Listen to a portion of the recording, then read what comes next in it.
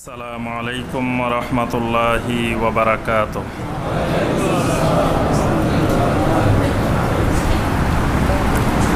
আউযু বিল্লাহি মিনাশ শাইতানির রাজীম। বিসমিল্লাহির রাহমানির রাহিম। হুয়াল্লাযী ইউসাল্লি আলাইকুম ওয়া মালাইকাতুহু লিয়ুখরিজাকুম মিনাজ যুলুমাতি ইলান নূর ওয়া কানা বিল মুমিনিনা রাহিমা। তাহিয়্যাতুহুম ইয়াওমা ইয়ালকাউনাহু সালাম ওয়া আ'আদ্দা লাহুম আজরান কারীমা। ইয়া আইয়ুহান নাবিয়্যু ইন্না আরসালনাকা শাহিদাও ওয়া মুবাশশিরাও ওয়া নাযীরা ওয়া দা'iয়ান ইলাল্লাহি বিইযনিহি ওয়া সিরাজাম মুনীরা। আল্লাহুম্মা সাল্লি আলা মুহাম্মাদিন ওয়া আলা আলি মুহাম্মাদ কামা সাল্লাইতা আলা ইব্রাহিম ওয়া আলা আলি ইব্রাহিম ইন্নাকা হামিদুম মাজিদ।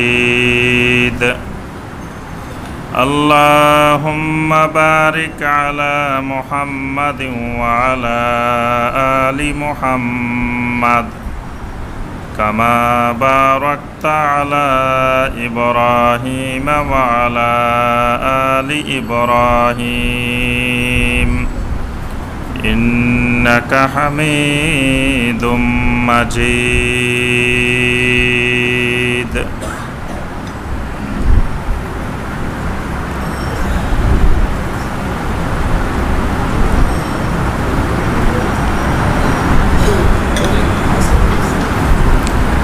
সম্মানিত ওলামায়ে কেরাম, দূরের এবং কাছের সম্মানিত ভাই ও বোনেরা, আল্লাহ রাব্বুল আলামিনের দরবারে কোটি কোটি শুকরিয়া যে আল্লাহ রাব্বুল আলামিন আমাদেরকে দীর্ঘ এক সপ্তাহ পরে শুক্রবার সলাতুল মাগরিবের পর নদ্দা সরকার বাড়ি জামে মসজিদে বসে আল্লাহ রাব্বুল আলামিনের নাজিলকৃত কোরআনে মাজিদ থেকে কয়েকটি আয়াতে কারিমার সংক্ষিপ্তভাবে তাফসীর করার এবং শোনার তৌফিক দিয়েছেন। সেই রাব্বুল আলামিনের শুকর আদায় করি, সকলে বলি আলহামদুলিল্লাহ। ধারাবাহিক কোরআনে কারিমের তাফসীরে যে সূরা থেকে আমাদের তাফসীর চলছিল সেই সূরাটির নাম হলো সূরা আল আহজাব। সূরা আল আহজাবের 42 নম্বর আয়াতে কারিমা পর্যন্ত গত তাফসীরে আলোচনা হয়েছে। আজকে সূরা আল আহজাবের 43 নম্বর আয়াতে কারিমা থেকে আমাদের তাফসীর হবে ইনশাআল্লাহ। কোরআনে কারিমের ধারাবাহিক তাফসীরে আমাদের দ্বিতীয় দফার তাফসীর। আজকে সূরা আল আহজাবের 6ষ্ঠ পর্বের তাফসীর হবে ইনশাআল্লাহ। এই সূরাটি সূরা আল আহজাব, এই সূরাটি মাক্কি সূরা নাকি মাদানী সূরা? এই সূরাটি মাদানী সূরা।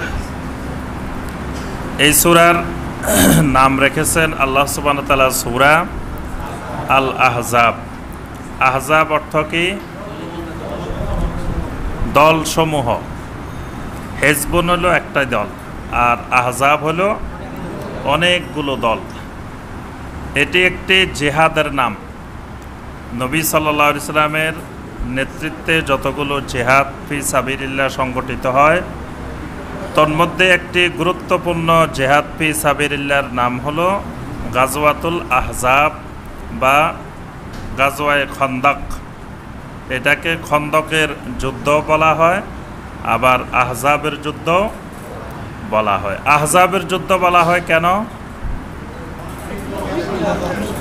মুসলিমদের বিপক্ষে, নবী সাল্লাল্লাহু আলাইহি সাল্লামের বিপক্ষে কাফের মুশরিকদের যতগুলো দল, যতগুলো গোত্র ছিল, সবগুলো ঐক্যবদ্ধ হয়ে ইসলামের বিরুদ্ধে আক্রমণ করে। এজন্য এই গজওয়াটার নাম হলো গজওয়ায়ে আহজাব।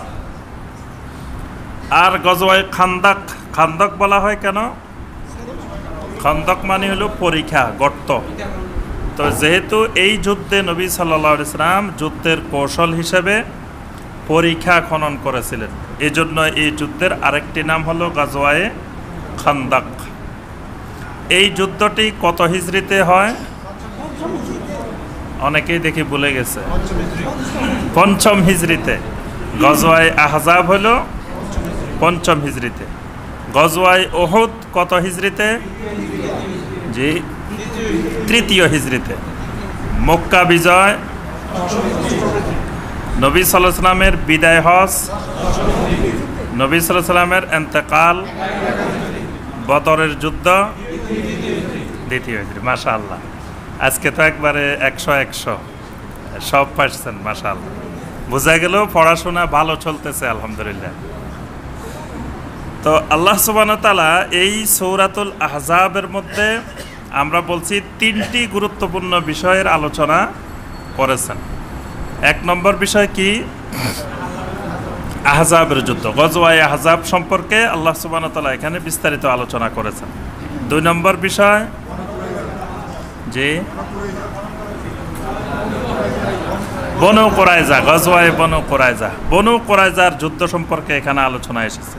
৩ নম্বর, জয়নব বিনতে জাহাশ রাদিয়াল্লাহু তাআলা আনহার বিবাহ সম্পর্কিত অনেকগুলো বিষয় এখানে এসেছে, আলহামদুলিল্লাহ। এই ৩টি বিষয়ের আলোচনা এখনো শেষ হয় নাই। আল্লাহ সুবহানাহু ওয়া তাআলা এই কঠিন এক পরিস্থিতিতে, যখন চতুর্দিকে মুনাফিকদের বিভিন্ন ধরনের কথাবার্তা, অপপ্রচার চলতেছিল নবী সাল্লাল্লাহু আলাইহি সাল্লামের মন মানসিকতাকে দুর্বল করে দেওয়ার জন্য, সেই সময় আল্লাহ সুবহানাহু ওয়া তাআলা নবী সাল্লাল্লাহু আলাইহি সাল্লামকে নির্দেশ দিলেন, ইয়া আইয়ুহাল্লাযীনা আমানু যকুরুল্লাহা যিকরান কাসীরা। এখানে নবী সাল্লাল্লাহু আলাইহি সাল্লাম সহ সকল মুমিনদেরকে আল্লাহ পাক নির্দেশ দেন। কোরআনে কিন্তু যত জায়গায় ইয়া আইয়ুহাল্লাযীনা আমানু আসবে, সেখানে কিন্তু নবী সাল্লাল্লাহু আলাইহি সাল্লাম অন্তর্ভুক্ত। নবী কি আমানুর বাহিরে? হ্যাঁ, নবী সাল্লাল্লাহু আলাইহি সাল্লামও আমানুর মধ্যে অন্তর্ভুক্ত। তো এখানে সবাইকে আল্লাহ পাক নির্দেশ দিচ্ছেন, ইয়া আইয়ুহাল্লাযীনা আমানু যকুরুল্লাহা যিকরান কাসীরা। হে নবী এবং হে নবীর সাহাবীরা, বেশি বেশি করে আল্লাহ রাব্বুল আলামিনের জিকির করো। ওয়াসাব্বিহুহু বুকরাতাও ওয়া আসীলা। সকালবেলা এবং সন্ধ্যাবেলায় আল্লাহ রাব্বুল আলামিনের তাসবিহ আদায় করো। সুবহানাল্লাহ। তাহলে কিয়ামত পর্যন্ত প্রত্যেক মুমিনের উপরে এটি একটি অপরিহার্য বিষয়। যখনই কোনো বিপদ আপদ মুসিবত আসবে, অশান্তি পেরেশানি বেড়ে যাবে, তখন করণীয় হলো বেশি বেশি করে আল্লাহর জিকির করা, তাসবিহ করা। যে কোনো বিপদ আপদ মুসিবত, অশান্তি, পারিবারিক অশান্তি, ব্যক্তিগত অশান্তি, যে কোনো ধরনের সমস্যা, এই সমস্যার জন্য সমাধান কি? জিক্রুল্লাহ আর তাসবিহুল্লাহ। আল্লাহর তাসবিহ, আল্লাহর জিকির, এটাই হলো বড় ওষুধ, বড় দাওয়া। অনেকে দেখা যায় পেরেশানি হলে দোয়ার জন্য দৌড়ায়, খালি হুজুর দোয়া করবেন, একটু পেরেশানিতে আছি, সমস্যা আছি, বিপদে আছি, এটাতে আছি। তো এই বিপদ সমস্যা যা কিছু আছে, সব কিছুর সমাধান জিক্রুল্লাহর মধ্যে, আল্লাহ সুবহানাহু ওয়া তাআলার বেশি বেশি জিকিরের মধ্যে। আমরা গত তাফসিরে আলোচনা করেছি যে ১২৬ তরিকার জিকির আর ১ তরিকার জিকির। তা আমরা করব কোনটা? ১ তরিকার জিকির। মুহাম্মদুর রাসূলুল্লাহ সাল্লাল্লাহু আলাইহি সাল্লাম যেই জিকির করতেন, নবী সাল্লাল্লাহু আলাইহি সাল্লাম থেকে নবীর সাহাবীরা যেই জিকির শিখছেন, ওই জিকির কিভাবে কিভাবে করতে হয় আমরা গত তাফসিরে আলোচনা করেছি। তো আল্লাহ সুবহানাহু ওয়া তাআলা নবী সাল্লাল্লাহু আলাইহি সাল্লামকে সান্ত্বনা দিচ্ছেন যে আপনি বেশি বেশি জিকির করেন আর সকাল বিকাল তাসবিহ আদায় করেন। এইটা যদি করেন তাহলে উপকারটা কি হবে? 43 নম্বর আয়াতে আল্লাহ সুবহানাহু ওয়া তাআলা সেই বিষয়টি বর্ণনা দিয়েছেন, ওয়াল্লাযী ইউসাল্লি আলাইকুম ওয়া মালাইকাতুহু লিইউখরিজাকুম মিনাজ যুলুমাতি ইলান নূর ওয়া কানা বিল মুমিনিনা রহিমা। আল্লাহ রাব্বুল আলামিন বলেন, যেই আল্লাহর জিকির করবেন বেশি বেশি, যেই আল্লাহর তাসবিহ আদায় করবেন সকাল বিকাল, সেই আল্লাহ ইউসাল্লি আলাইকুম আপনাদের উপরে সলাত পেশ করবে। আল্লাহ আমাদের উপরে কি করবেন? সলাত পেশ করবেন। তা আল্লাহ সলাত মানে কি? দরুদ। অনেকে যে ইন্নাল্লাহা ওয়া মালাইকাতাহু ইউসাল্লুনা আলান নবী, যে আল্লাহ এবং আল্লাহর ফেরেশতারা নবীর উপরে কি করে? হ্যাঁ, বলে যে দরুদ পেশ করে। সলাতের অনেকগুলো অর্থ আছে। সলাতের মূল অর্থ হলো 4টা। এজন্য কবির ভাষায় বলা হয় সলাতেরা মানা আমদ দরলুগাতে ছাড়, দরুদ ও তাসবিহ রহমত ও ইস্তিগফার। এই 4টা হলো সলাতের মূল অর্থ, দরুদ, তাসবিহ, রহমত, ইস্তিগফার। যখন সলাতটা আল্লাহ সুবহানাহু ওয়া তাআলার সাথে সম্পৃক্ত হবে, আল্লাহ সলাত পেশ করেন, তাহলে অর্থ হবে কি? রহমত। 4টা অর্থের মধ্যে একটা হলো রহমত। আচ্ছা, আল্লাহর ফেরেশতারা সলাত পেশ করেন, ফেরেশতাদের সাথে যদি সলাত সম্পৃক্ত হয় তখন অর্থ হবে ইস্তিগফার, রহমত, ইস্তিগফার।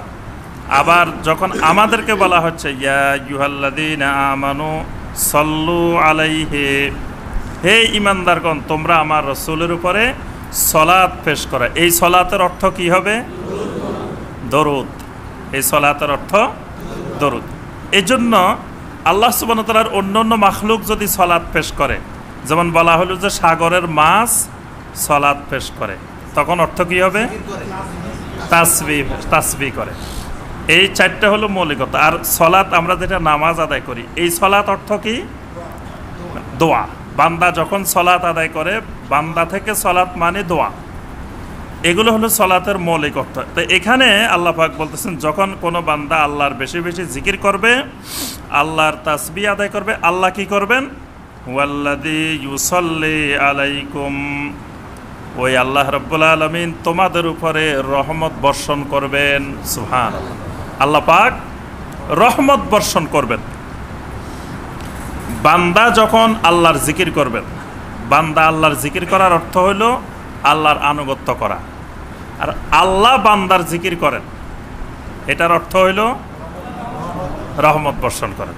ফাজকুরুনি আযকুরকুম, আল্লাহ বলতেছেন বান্দা তুমি আমার জিকির করো, আমি তোমার জিকির করব। তাহলে কি আমরাও আল্লাহ আল্লাহ করবো? আল্লাহও কি বান্দা বান্দা করবে? যদি আমাদের জিকিরের মতো আল্লাহ জিকির করেন, তা আমরা আল্লাহ আল্লাহ করবো, আল্লাহ বান্দা বান্দা করবে। কিন্তু এখানে আমাদের জিকির হবে ফাজকুরুনি বিতাআতি। এজন্য মুফাসসিরিন কেরাম বলছেন আমার জিকির করো আমার আনুগত্যের মাধ্যমে। আর আমি জিকির করব কিভাবে? আযকুরুকুম বিরহমাতি, আমি জিকির করব আমার রহমতের মাধ্যমে। সুবহানাল্লাহ। বান্দা যখন আল্লাহর আনুগত্যের মাধ্যমে আল্লাহর জিকির করবে, আল্লাহ সুবহানাহু ওয়া তাআলা বান্দাকে আল্লাহর রহমতের মাধ্যমে জিকির করবেন। আমরা অনেক সময় নির্দেশ দিই, কাউকে আমর করি। আমর মানে নির্দেশ, বলি যে এই কাজটা করো। আল্লাহ সুবহানাহু ওয়া তাআলা কোরআনে কারিমে বান্দাকে অনেকগুলো নির্দেশ দিছেন না? আকিমুস সালাহ মানে সলাত কায়েম করো, এটা নির্দেশ না? ওয়া আতুজ যাকাত আদায় করো, এটাও নির্দেশ। এটার বান্দার উপরে যখন আল্লাহর কোনো নির্দেশ আসবে, তখন এই নির্দেশের অর্থ হবে উজুব। উজুব মানে বাধ্যতামূলক। আচ্ছা, বান্দা যদি আল্লাহকে কোনো নির্দেশ দেয়, তখন কি অর্থ হবে? বান্দা কি আল্লাহকে কোনো নির্দেশ দেয়? বান্দা আল্লাহকে নির্দেশ দেয়। যেমন আপনি আল্লাহর কাছে বললেন রব্বানা গফির লানা যুনুবানা, রব্বুল আলামিন ইগফির লানা, আমাদেরকে ক্ষমা করুন। আল্লাহকে বলতেছেন ক্ষমা করুন, যুনুবানা, আমাদের গুনাহসমূহ। এখানে আল্লাহকে আপনি নির্দেশ দিলেন না? কি বলেন? বুঝতে পারছেন কথা?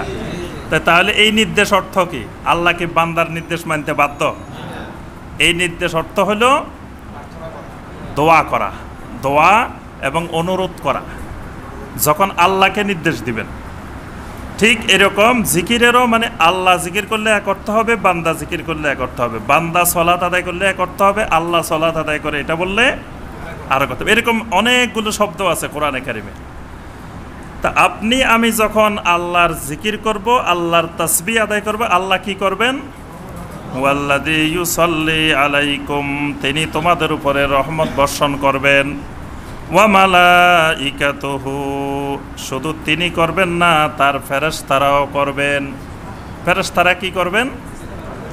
ইস্তিগফার করবেন। যারা আল্লাহর জিকির করবে, যারা আল্লাহর তাসবিহ আদায় করবে, তাদের জন্য আল্লাহর ফেরেশতারা ইস্তিগফার করবেন। বলবেন আল্লাহ তোমার জিকির করতেছে অথচ তোমাকে দেখে নাই, সকাল বিকাল তোমার তাসবিহ আদায় করতেছে, এই বান্দাগুলো তোমাকে দেখে নাই, সুতরাং তুমি এদের গুনাহ মাফ করে দাও। সুবহানাল্লাহ। বান্দার জন্য ইস্তিগফার করবে আল্লাহর ফেরেশতারা। লিইউখরিজাকুম মিনাজ যুলুমাতি ইলান নূর, আল্লাহ রাব্বুল আলামিন কোন বান্দার উপরে যদি রহমত নাজিল করেন, আল্লাহর ফেরেশতারা যদি ইস্তিগফার করেন, লিইউখরিজাকুম মিনাজ যুলুমাতি ইলান নূর, তাহলে আল্লাহর বান্দারা অন্ধকার থেকে নূরের দিকে বের হয়ে আসবে। সুবহানাল্লাহ। আল্লাহ রহমত করতেছেন, ফেরেশতারা ইস্তিগফার করতেছেন। বোঝা যাবে কিভাবে? আল্লাহর কোনো বান্দা যদি অন্ধকার থেকে আলোর দিকে আসে, জুলুমাত থেকে নূরের দিকে আসে, তো বুঝতে হবে আল্লাহ সুবহানাহু ওয়া তাআলা আল্লাহর এই বান্দার উপরে রহমত বর্ষণ করছেন। আল্লাহর রহমত ছাড়া কোনো মানুষ অন্ধকার থেকে নূরের দিকে আসতে পারে না। কিন্তু আমরা বুঝি উল্টা। আমরা যদি দেখি কোনো ব্যক্তির ধন সম্পদ বেড়ে গেছে, তা আমরা বলি যে দেখো আল্লাহ তারে কত ভালোবাসে, কত পছন্দ করে, আল্লাহ তারে টাকা পয়সা খালি দিতেই আছে, এরকম মনে করি না? তাহলে কি টাকা পয়সা দিলে কি আল্লাহ মহব্বত করে? টাকা পয়সা তো ফেরাউনকেও দিছে না? নমরুদকেও দিছে, আবু জাহালকেও দিছে, কারুনকেও দিছে। তো তাদেরকে কি আল্লাহ মহব্বত করে?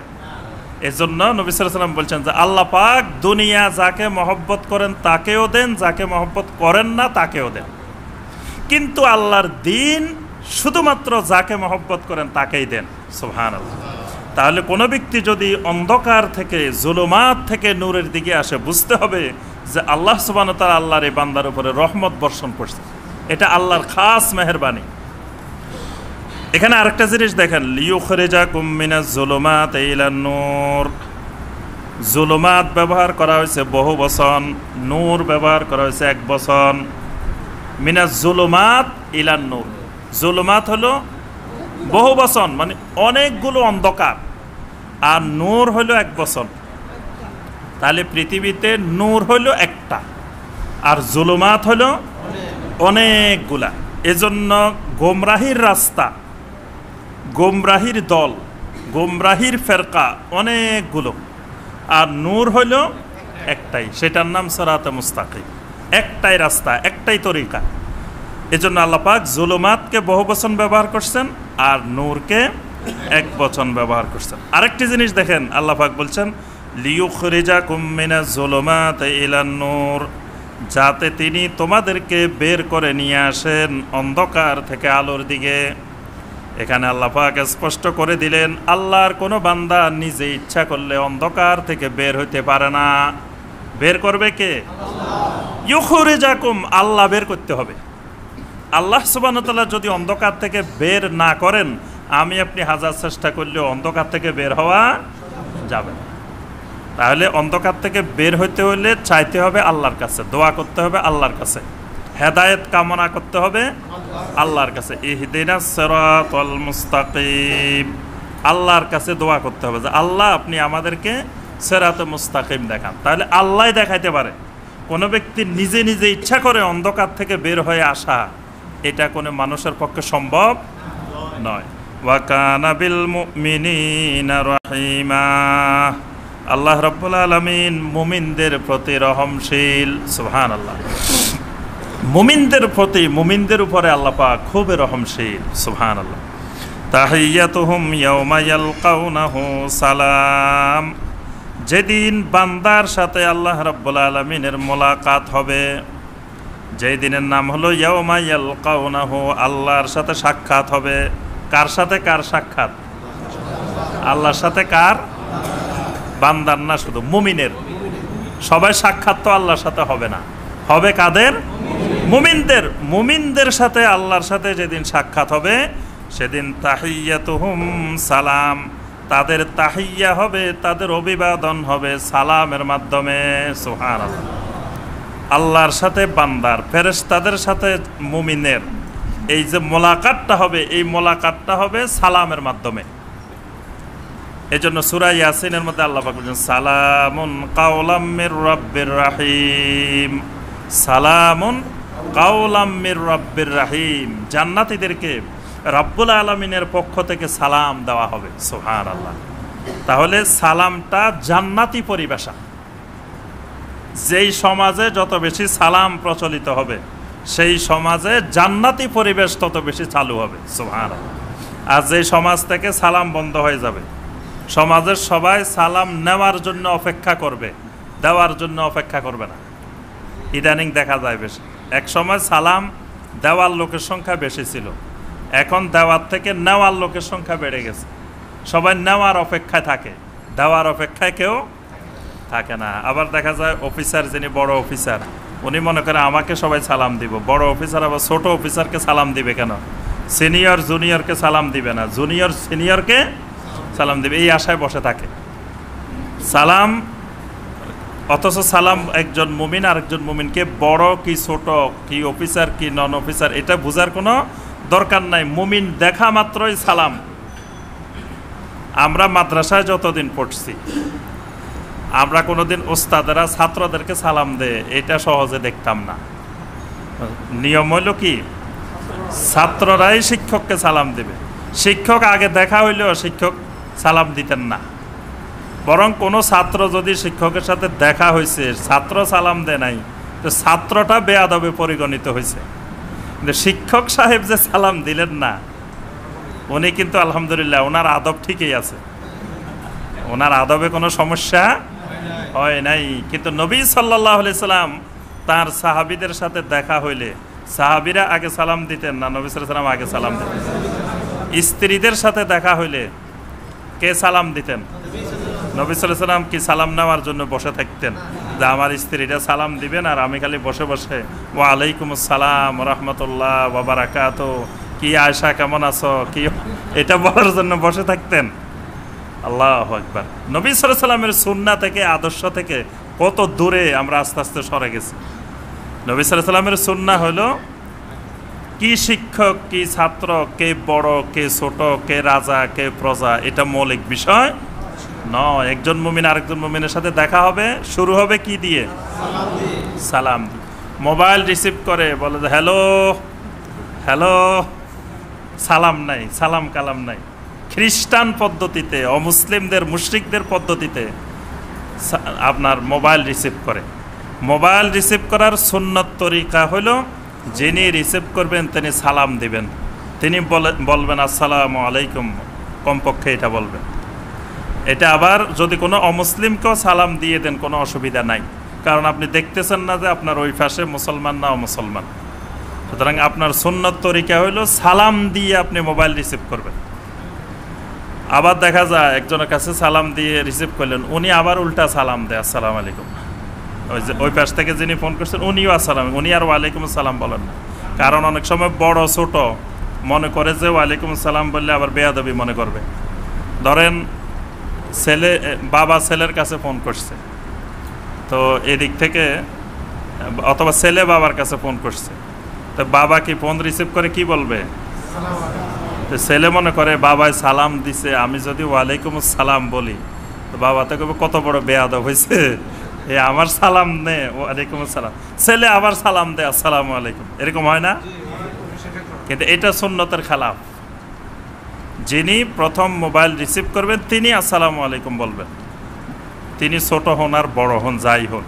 আর যিনি ওই পাশ থেকে শুনবেন তিনি বলবেন ওয়ালাইকুম আসসালাম রাহমাতুল্লাহ, তিনি পরে যিনি বলবেন তার উপরে সালামের জবাব দেওয়াটা ওয়াজিব, তিনি বড় হন আর ছোট হন।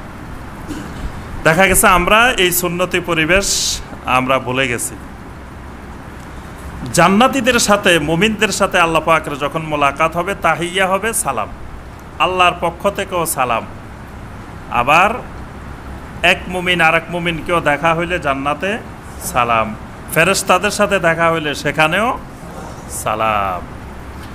ওয়া আ'আদ্দা লাহুম আজরান কারীমা, আল্লাহ রাব্বুল আলামিন মুমিনদের জন্য সম্মানজনক পুরস্কারের ব্যবস্থা করে রেখেছেন। সুবহানাল্লাহ। মুমিনদের জন্য আল্লাহ পাক আজরে কারীম, সম্মানজনক পুরস্কার, যেটা মুমিনের সম্মানের সাথে সঙ্গতিপূর্ণ, এই ধরনের উজরত আল্লাহ রাব্বুল আলামিন মুমিনের জন্য তৈরি করে রেখেছেন। ইয়া আইয়ুহান নাবিয়্যু ইন্না আরসালনাকা শাহিদাও ওয়া মুবাশশিরাও ওয়া নাযীরা ওয়া দাঈয়ান ইলাল্লাহি বিইজনিহি ওয়া সিরাজাম মুনীরা।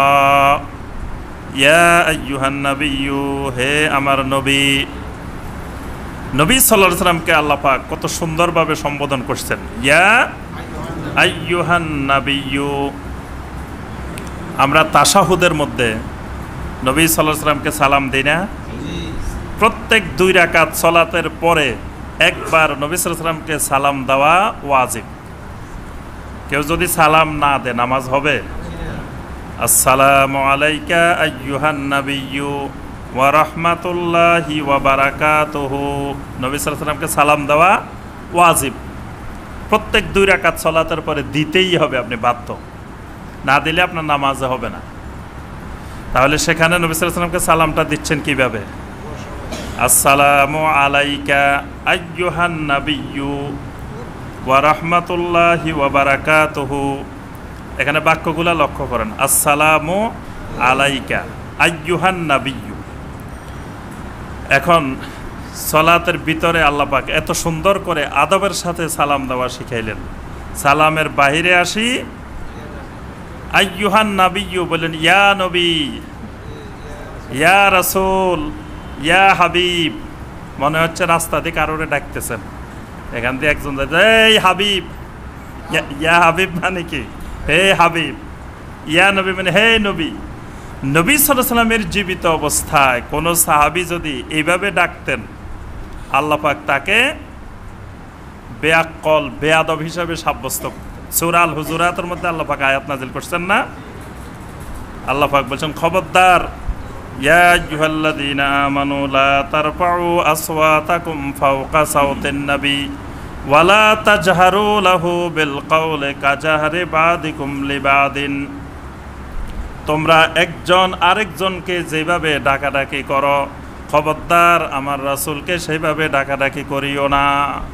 আনতাহবাতা আমালুকুম ওয়া আনতুম লা তাশউরুন। এইভাবে ডাকাডাকি করলে তোমাদের আমল বরবাদ হয়ে যাবে, তোমরা টেরও পাবে না। আমল ধ্বংস হয়ে যাবে, কিন্তু তোমরা বুঝতেই পারবে না তোমাদের আমল কোন দিক দিয়ে ধ্বংস হয়ে গেছে। দেখেন, এখন দেখা যায় মুমিনেরা 1400 বছর পরে এইভাবে ডাকে, ইয়া নবী, ইয়া রাসূল, ইয়া হাবিব। আল্লাহ সুবহানাহু ওয়া তাআলা শিখেছেন ডাকতে হবে কিভাবে? ইয়া আইয়ুহান নাবিয়্যু। আল্লাহ সুবহানাহু ওয়া তাআলা আল্লাহ রাসূলকে এত মহব্বতের সাথে এত সুন্দর করে ডাকতেছেন। আবার দেখেন, আসসালামু আলাইকা আইয়ুহান নাবিয়্যু, আসসালামু আলাইকা। আল্লাহ পাক শিখাইছেন যে বাক্যটা এত সুন্দর করে যে আসসালামু আলাইকা। আর আল্লাহর বান্দারা ডাকে কেমনে? ইয়া নবী সালামু আলাইকা, ইয়া হাবিব সালামু আলাইকা।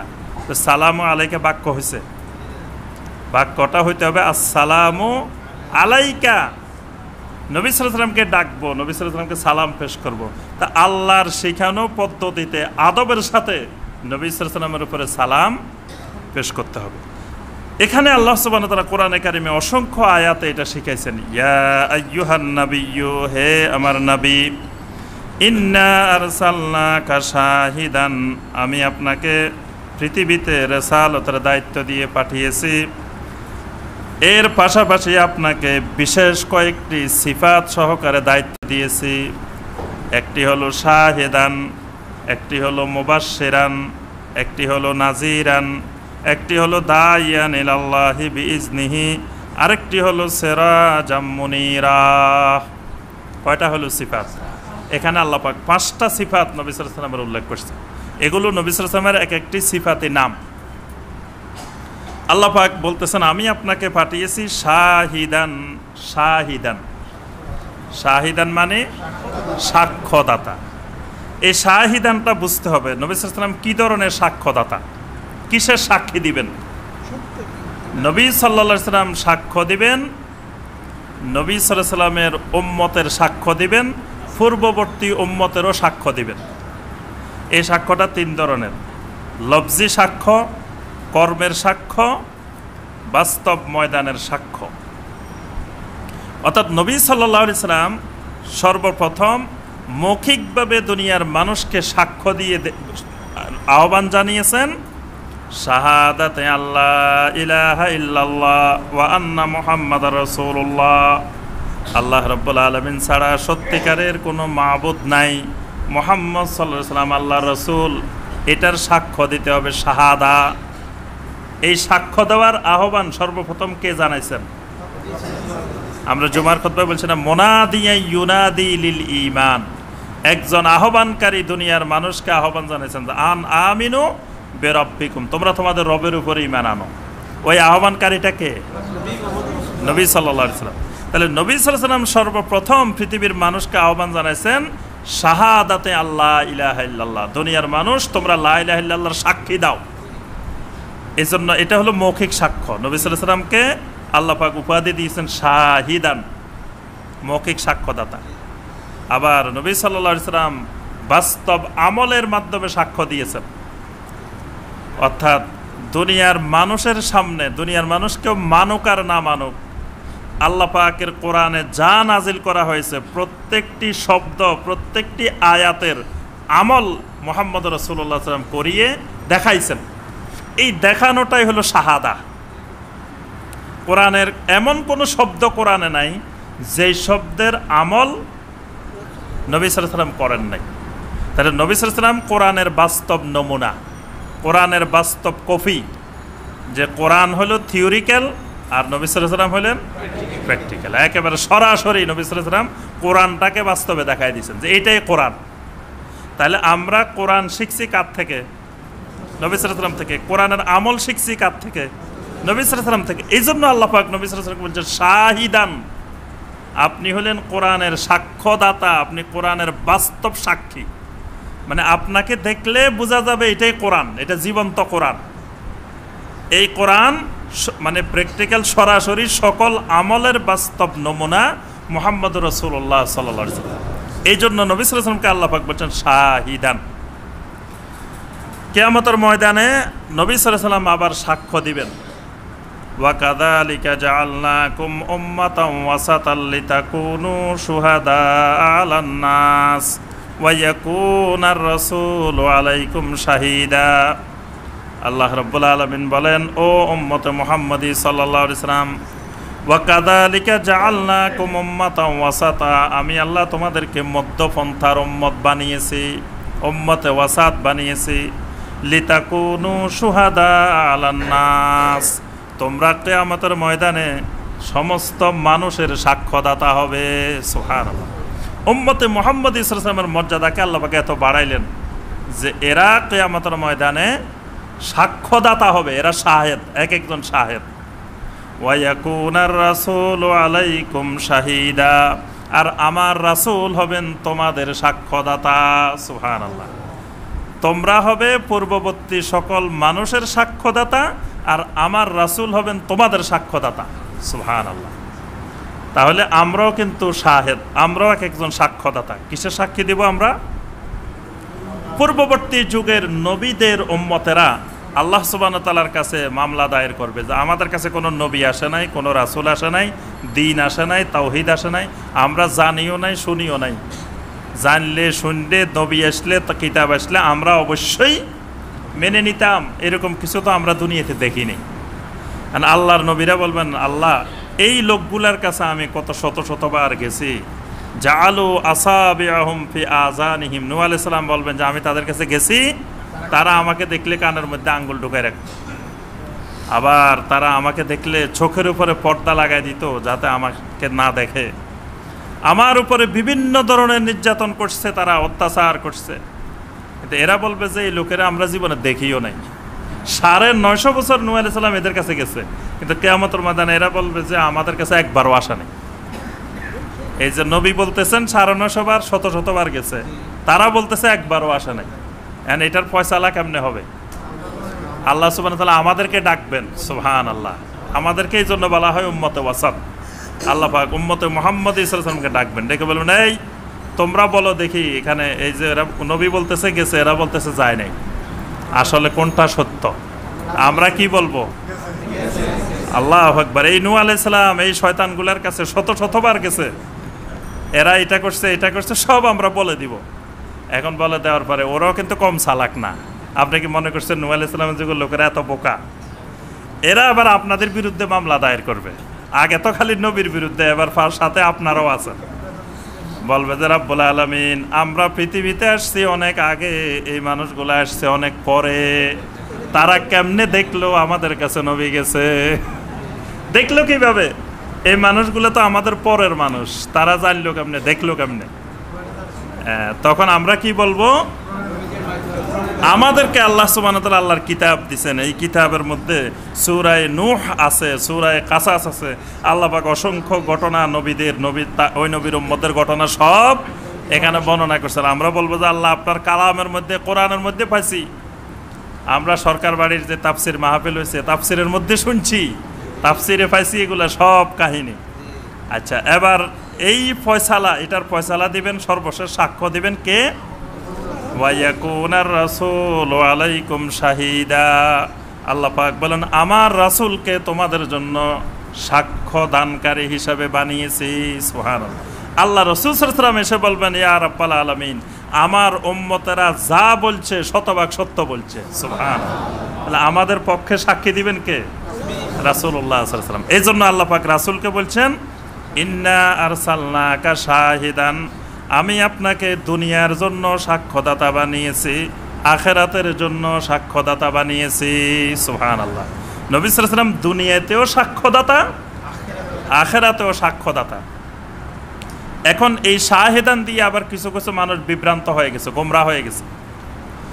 কিছু কিছু মানুষ বলা শুরু করলো যে নবী সাল্লাল্লাহু আলাইহি ওয়াসাল্লাম যেহেতু সাক্ষ্য দিবেন, তো সাক্ষী যদি না দেখে, তো না দেখে সাক্ষী দিবেন কেমনে? যেটা আমাদের দেশে এখন ওই যে বিয়ে শাদিতে গেলে দেখি, মানে বিয়ে শাদিতে গেলে যাদেরকে সাক্ষী বানায় তাদের খুব শখ যে বউ দেখার। এক উসিলায় সাক্ষী যেহেতু হয়েছি, তো একটা বেগানা মহিলা দেখে আসে, অনেক শখ দেখার, মানা করলেও শুনে না, একবারে দৌড়তে ওই পাত্রী দেখার জন্য ঘরের ভিতরে গিয়ে কয় আমরা সাক্ষী, যদি না দেখি আমরা সাক্ষী দিব কেমনে, এরকম বলে। আমি কয়েক জায়গায় নিষেধ করছি, বলে যে আমরা না দেখলে সাক্ষী দিব কিভাবে, দেখা লাগবে, মানে দেখতেই হবে ওনাদের। আচ্ছা, এখন এক শ্রেণীর লোক, এখানে আল্লাহ বলছেন রাসূলকে শাহিদান, এখন বলে যে নবী সাল্লাল্লাহু আলাইহি ওয়াসাল্লাম যদি না দেখেন আমাদেরকে, তো সাক্ষী দিবেন কেমনে? তাহলে নবী সাল্লাল্লাহু আলাইহি ওয়াসাল্লাম পৃথিবীর সর্বত্র হাজির এবং নাজির। নাউযুবিল্লাহ। মানে এই এক কোরআনের এই শব্দটা দিয়ে শিরকের দিকে চলে গেছে, যে নবী সাল্লাল্লাহু আলাইহি ওয়াসাল্লাম দুনিয়া থেকে গেলেও তিনি সব জায়গায় হাজির আছেন, আবার তিনি নাজির, মানে তিনি দেখেন। না দেখলে উনি কিয়ামতের ময়দানে সাক্ষী দিবেন কেমনে? এবার কি জবাব দিবেন? নবী সাল্লাল্লাহু আলাইহি ওয়াসাল্লাম যদি নাই দেখলো আমাদেরকে, তো সাক্ষী দিবেন কেমনে? কারণ মিথ্যা সাক্ষী হয়ে যাবে না, না দেখে সাক্ষী দিলে। এটার জবাব সূরা আল মায়েদার শেষ দুইটি আয়াতের মধ্যে আল্লাহ পাক বর্ণনা করেছেন, এবং এই হাদিসটি সহিহ আল বুখারী, সহিহ মুসলিমে হাদিসটি আছে। কিয়ামতের ময়দানে নবী সাল্লাল্লাহু আলাইহি ওয়াসাল্লাম দেখবেন যে নবী সাল্লাল্লাহু আলাইহি ওয়াসাল্লামের কিছু উম্মতকে জাহান্নামের দিকে নিয়ে যাওয়া হচ্ছে। তখন নবী সাল্লাল্লাহু আলাইহি ওয়াসাল্লাম বলবেন হাউলা ইয়া সাহাবি হাউলা উম্মতি, যাদেরকে জাহান্নামের দিকে নিয়ে যাচ্ছ এরা তো আমার উম্মত, এরা তো আমার সাহাবি। কোন কোন রাওয়ায়াতে আসছে এরা কাউসার, হাউজে কাউসারের দিকে আসবে, ফেরেশতারা এদেরকে দৌড়ায় দিবেন। তখন বলবে যে হাউলা ইয়া সাহাবি, হাউলা উম্মতি, এগুলা তো আমার উম্মত, এগুলা তো আমার লোক, এদেরকে বাধা দিচ্ছ কেন? আল্লাহর ফেরেশতারা জবাব দিবেন, ইন্নাকা লা তাদরি মা আহদাসু বাদাক, এরা তো আপনার উম্মত, এটা ঠিক আছে, কিন্তু আপনি দুনিয়া থেকে চলে আসার পরে এই মানুষগুলা কি করছে এটা তো আপনি জানেন না। এই কথাটা কে বলবে? ফেরেশতারা বলবে ইন্নাকা লা তাদরি, আপনি জানেন না, মা আহাদাসু বাদাক, আপনি দুনিয়া থেকে আসার পরে এই মানুষগুলো কি কর্মকাণ্ড করছে এই সম্পর্কে আপনার কোনো জ্ঞান নাই, আপনি দেখেনও নাই, আপনি জানেনও না। এখন নবী সাল্লাল্লাহু আলাইহি ওয়াসাল্লাম যদি হাজির নাজির হইতেন, সব দেখতেন, সব জায়গায় থাকতেন, তো নবী সাল্লাল্লাহু আলাইহি ওয়াসাল্লাম কি বলতেন? আরে এই ফেরেশতারা বেয়াদব ফেরেশতা, আমি তো সব জায়গায় হাজির নাজির ছিলাম, কে বলে আমি দেখি নাই, আমি দেখছি, এই কথা বলতেন না? আল্লাহ রাসূল সাল্লাল্লাহু আলাইহি ওয়াসাল্লাম বলতেছেন, আমাকে যখন ফেরেশতারা এই কথা বলবেন তখন আমি ওই জবাবটাই দিব যেই জবাবটা আল্লাহর নবী ঈসা ইবনে মারিয়াম দিবেন। এরপরে নবী সাল্লাল্লাহু আলাইহি ওয়াসাল্লাম এই সূরা আল মায়েদার আয়াত দুইটা তেলাওয়াত করলেন। এখন ঈসা আলাইহিস সালাম কি জবাব দিবেন? ঈসা আলাইহিস সালামকে আল্লাহ পাক কিয়ামতের ময়দানে জিজ্ঞাসা করবেন, ওয়া ইয ক্বালাল্লাহু ইয়া ঈসা ইবনে মারিয়াম আ আনতা কুলতা লিন-নাসি ইত্তাখিজুনি ওয়া উম্মিয়া ইলাহাইনি মিন দুনিল্লাহ, হে ঈসা ইবনে মারিয়াম, তুমি কি দুনিয়ার মানুষদেরকে এই কথা বলেছিলে যে আল্লাহ রাব্বুল আলামিনকে বাদ দিয়ে আমাকে আর আমার মাকে তোমরা মাবুদ বানাই নাও, এই কথা বলছিলা নাকি? কাকে বলবেন? ঈসা ইবনে মারিয়ামকে। ঈসা ইবনে মারিয়াম জবাব দিবেন, সুবহানাকা মা ইয়াকুনু লি আন আকুলা মা লাইসা লি বিহাক। ঈসা আলাইহিস সালাম বলবেন, সুবহানাল্লাহ, আমার জবান দিয়ে, আমার মুখ দিয়ে এই ধরনের কথা বলবো এটা তো কল্পনায় করা যায় না। আমি কখনো হক ছাড়া, সত্য কথা ছাড়া দুনিয়ার মানুষের সামনে কোনো কথা বলি নাই। তা'লামু মা ফি নাফসি ওয়ালা আ'লামু মা ফি নাফসিক, রব্বুল আলামিন আমার নফসের ভিতরে লুকায়িত গোপন যা আছে সব আপনি জানেন, সুবহানাল্লাহ। ওয়ালা আ'লামু মা ফি নাফসিক, কিন্তু আপনার ভিতরে কি আছে সেটা আমি জানি না। ইন্নাকা আনতা আল্লামুল গুয়ুব, আপনি হলেন সকল গায়েবের আলেম, আল্লাম। আল্লামা বলে না আমাদের দেশে? আল্লামাকে আল্লাহ রাব্বুল আলামিন। ঈসা ইবনে মারিয়াম বলবেন, ইন্নাকা আনতা আল্লামুল গুয়ুব, আপনি হলেন সকল গায়েবের আল্লাম, মানে সব গায়েবের সব গোপনীয় বিষয় আপনি সবচেয়ে বেশি জানেন, আপনি অবগত। এরপরে ঈসা আলাইহিস সালাম বলবেন যে আমি দুনিয়ার মানুষদেরকে কি বলছি? ওয়ামা কুলতু লাহুম ইল্লা মা আমারতানি বিহি আনি'বুদুল্লাহ রাব্বি ওয়া রাব্বাকুম, আমি তো দুনিয়ার মানুষদেরকে শুধু ওই কথাটাই বলছি যেই কথাটা আপনি আমাকে বলার জন্য নির্দেশ দিয়েছেন। দুনিয়ার মানুষদেরকে বলছি আনি'বুদুল্লাহ রাব্বি ওয়া রাব্বাকুম, দুনিয়ার মানুষ তোমরা আমারও যিনি রব তোমাদেরও যিনি রব সেই আল্লাহ রাব্বুল আলামিনের গোলামি করো, এই কথাটাই বলছি দুনিয়ার মানুষদেরকে। আমার গোলামি, আমার মায়ের গোলামি করার জন্য দুনিয়ার কোনো মানুষকে বলি নাই। এরপরে ঈসা আলাইহিস সালাম মূল কথায় আসতেছে। ঈসা আলাইহিস সালাম বলবেন, ওয়া কুনতু আলাইহিম শাহিদাম মা দুমতু ফীহিম, যতদিন পর্যন্ত আমি তাদের মাঝে ছিলাম ততদিন পর্যন্ত তারা কি করছে না করছে সব কিছুর আমি সাক্ষী ছিলাম। ফালাম্মা তাওয়াফাইতানি, কিন্তু যখন আপনি আমাকে নিয়ে আসছেন, কুনতা আনতার রাকিবা আলাইহিম, তখন থেকে আপনি তাদের পর্যবেক্ষক, আমি আর কিছু জানিও না দেখিও নাই। যতদিন দুনিয়াতে ছিলাম ততদিন আমি সাক্ষী, আমি দেখছি সব কিছু, কিন্তু যখন আপনি আমাকে নিয়ে আসছেন দুনিয়া থেকে এরপরে আমি আর কিছু জানি না, যা জানেন সব আপনি জানেন। ওয়া আনতা আলা কুল্লি শাইইন শাহিদ, আমি দুনিয়া থেকে আসার পরে আপনি হলেন সব কিছুর সাক্ষ্যদাতা, সুবহানাল্লাহ। মানে আমি যতদিন দুনিয়াতে মা দুমতু ফীহিম, মানে দুনিয়াতে যতদিন জীবিত ছিলাম ততদিন আমি সাক্ষী ছিলাম। যখন দুনিয়া থেকে আপনি আমাকে নিয়ে আসছেন এরপরে সাক্ষী কে? আল্লাহ। ওয়া আনতা আলা কুল্লি শাইইন শাহিদ, আপনি হলেন সাক্ষ্যদাতা। নবী সাল্লাল্লাহু আলাইহি ওয়াসাল্লাম বলতেছেন, আমাকে যখন ফেরেশতারা বলবে ইন্নাকা লা তাদরি, আপনি জানেন না, তখন আমি বলবো আসলে তো জানি না। ঈসা আলাইহিস সালাম যে কথা বলবে আমিও সেই কথাই বলবো, ওয়া কুনতু আলাইহিম শাহিদাম মা দুমতু ফীহিম, যতদিন আমি পৃথিবীতে এই উম্মতের সামনে ছিলাম ততদিন আমি তাদের সাক্ষী ছিলাম, কিন্তু যখন দুনিয়া থেকে চলে আসছি এরপরে কোনো কর্মকাণ্ডের সাক্ষী আমি রাসূল নই। সুতরাং আমার পরে এরা অপকর্ম করছে, এটা ঠিক আছে। তাহলে শাহেদান দিয়ে এই ধরনের ব্যাখ্যার কোনো সুযোগ নাই। এই ধরনের ব্যাখ্যা শিরকি ব্যাখ্যা। কেউ যদি বিশ্বাস করে যে নবী সাল্লাল্লাহু আলাইহি ওয়াসাল্লাম সব জায়গায় হাজির এবং তিনি নাজির, এটা শিরকি ধারণা, শিরকি আকীদা। যদি শাহেদ হওয়ার কারণে নবী সাল্লাল্লাহু আলাইহি ওয়াসাল্লাম সব জায়গায় হাজির হয়, সব জায়গায় নাজির হয়, তা আমরাও তো শাহেদ, আমরাও তো সবাই হাজির নাজির, কি বলেন? একই আয়াতে আল্লাহ পাক আমাদেরকেও সাক্ষী বলছেন, রাসূলকেও সাক্ষী বলছেন। ওয়া কাযালিকা জাআলনাকুম উম্মাতাও ওয়াসাতাল লিতাকুনু শুহাদা আলান নাস। প্রথমে আল্লাহ আমাদেরকে বলছে তোমরা হইলে শুহাদা আলান নাস, দুনিয়ার মানুষের সাক্ষ্যদাতা।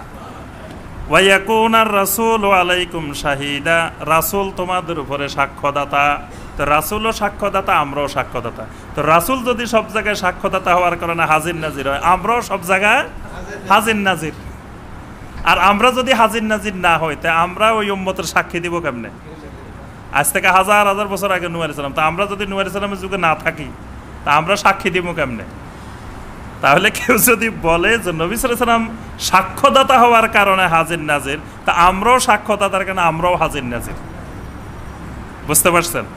হ্যাঁ, আল্লাহ পাক রাসূলকে প্রথম বলছেন ইন্না আরসালনাকা শাহিদান। মূলত নবী সাল্লাল্লাহু আলাইহি ওয়াসাল্লাম সাক্ষ্যদাতা হলেন তাওহীদের সাক্ষ্যদাতা, আল্লাহ পাকের ওয়াহদানিয়তের সাক্ষ্যদাতা, শাহাদাতে আল্লাহ ইলাহা ইল্লাল্লাহ, লা ইলাহা ইল্লাল্লাহর সাক্ষ্যদাতা, এটাই আল্লাহ বলছেন শাহিদান। ওয়া মুবাশশিরান, মুবাশশিরাম বিল জান্নাহ, জান্নাতের সুসংবাদদাতা। কি কি আমল করলে জান্নাত পাওয়া যাবে, তারপরে জান্নাতের ভিতরে কি নিয়ামত আছে, কি ধরনের জান্নাত, এই সব কিছুর সুসংবাদ দুনিয়ার মানুষদেরকে শোনাবেন নবী সাল্লাল্লাহু আলাইহি ওয়াসাল্লাম। ওয়া নাযীরাম মিনান নার, জাহান্নাম সম্পর্কে দুনিয়ার মানুষদেরকে সতর্ক করবেন। জাহান্নাম কি কি কারণে মানুষ জাহান্নামে যাবে, তারপরে জাহান্নামের আযাবগুলো কেমন, কত কঠিন, এই ব্যাপারে মানুষদেরকে সতর্ক করবেন কে? নবী সাল্লাল্লাহু আলাইহি ওয়াসাল্লাম। এই জন্য নবী সাল্লাল্লাহু আলাইহি ওয়াসাল্লামের একটা সিফাত হলো মুবাশশির, এই মুবাশশির হলো মুবাশশিরাম বিল জান্নাহ, আরেকটা হলো নাজির, নাজির হলো নাজিরাম মিনান নার। 4 নম্বর সিফাত হলো ওয়াদাইয়ান ইলাল্লাহি বিইজনিহি, তিনি আমার নবী হলেন দাইয়ান ইলাল্লাহ, আল্লাহর দিকের দায়ী, দুনিয়ার মানুষদেরকে দাওয়াত দেন কোন দিকে? ইলাল্লাহ, আল্লাহর দিকে দাওয়াত দেন। কোনো দলের দিকে, কোনো ব্যক্তির দিকে, কোনো ফেরকার দিকে, কোনো মতবাদের দিকে আল্লাহর নবীরা দাওয়াত দেন নাই। সমস্ত আম্বিয়া আলাইহিমুস সালামের দাওয়াত হলো ইলাল্লাহ, আল্লাহর দিকে, আল্লাহর গোলামি, আল্লাহর ইবাদত, তাওহীদুর রুবুবিয়্যাহ, তাওহীদুল আসমা ওয়াস সিফাত, তাওহীদুল ইবাদা, এগুলোর দিকে নবীদের দাওয়াত। পাশাপাশি আল্লাহ পাক একটা কথা বলছেন বিইজনিহি, আপনাকে দাইয়ান ইলাল্লাহ বানানো হয়েছে বিইজনিহি, আল্লাহর নির্দেশ ক্রমে, আল্লাহর অনুমতি ক্রমে। মানে আপনি দায়ী ইলাল্লাহ, এটা নিজে নিজে আপনি হয়ে যান নাই, মানে আপনি নিজে নিজে নবী ঘোষণা দেন নাই, আপনি নিজে নিজে দায়ী ইলাল্লাহ ঘোষণা দেন নাই। বিইজনিহি, আল্লাহ সুবহানাহু ওয়া তাআলার নির্দেশ ক্রমে, আল্লাহর অনুমতি ক্রমে আপনি দায়ী ইলাল্লাহ। ওয়া সিরাজাম মুনীরা, আপনি হলেন সিরাজ, আপনি হলেন মুনীর। এটারও অনেক কেউ কেউ অপব্যাখ্যা করে যে আল্লাহ পাক নবীকে বলছেন সিরাজাম মুনীরা, সিরাজ মানে হলো সূর্য, মুনীর মানে চন্দ্র। তো নবী সাল্লাল্লাহু আলাইহি ওয়াসাল্লামকে আল্লাহ বলছেন মুনীর, মুনীর তো নূর থেকে, তাহলে রাসূল নূরের তৈরি, আল্লাহ পাক মুনীর বলছেন রাসূলকে। মুফাসসিরিনে কেরাম বলছেন সিরাজাম মুনীরাম বিল কোরআন। তাফসিরে তবারি, তাফসির ইবনে কাসির, তাফসিরে কুরতুবী, আহলুস সুন্নাহ ওয়াল জামাতের সকল তাফসিরে ব্যাখ্যা দেওয়া হয়েছে সিরাজাম মুনীরাম বিল কোরআন, মানে আপনি সিরাজ, আপনি হলেন প্রদীপ, আপনি বাতি, মুনীরান, আপনি দুনিয়ার মানুষকে আলোকিত করবেন। কি দিয়ে আলোকিত করবেন? বিল কোরআন। কোরআন হইল নূর, তা আপনার উপরে সে নূর নাজিল করা হয়েছে, তো সে নূরে দিয়ে আপনি পৃথিবীর মানুষকে কি করবেন? আলোকিত করবেন। এখানে মনিরান মানে আপনি নূর দ্বারা তৈরি। নবী সাল্লাল্লাহু আলাইহি ওয়াসাল্লাম নূর, এই ব্যাপারে কোনো সন্দেহ নাই। নবী সাল্লাল্লাহু আলাইহি ওয়াসাল্লাম নূর, কারণ নবী সাল্লাল্লাহু আলাইহি ওয়াসাল্লাম এমন নূর, যেই নূর দিয়ে সারা বিশ্ব আলোকিত হয়েছে। সুবহানাল্লাহ। তো বিশ্ব আলোকিত হয়েছে এই জন্য কি নবী সাল্লাল্লাহু আলাইহি ওয়াসাল্লাম নূরের তৈরি। ফেরেশতারা কিসের তৈরি? ফেরেশতারা তো নূরের তৈরি। এই জন্য ফেরেশতাদেরকে দিয়ে কি দুনিয়া আলোকিত হয়? হ্যাঁ, তাহলে নূরের তৈরি হলে সম্মান বাড়ে না। নূরের তৈরি হইলে, মাটির তৈরির সম্মান নূরের তৈরির থেকে বেশি।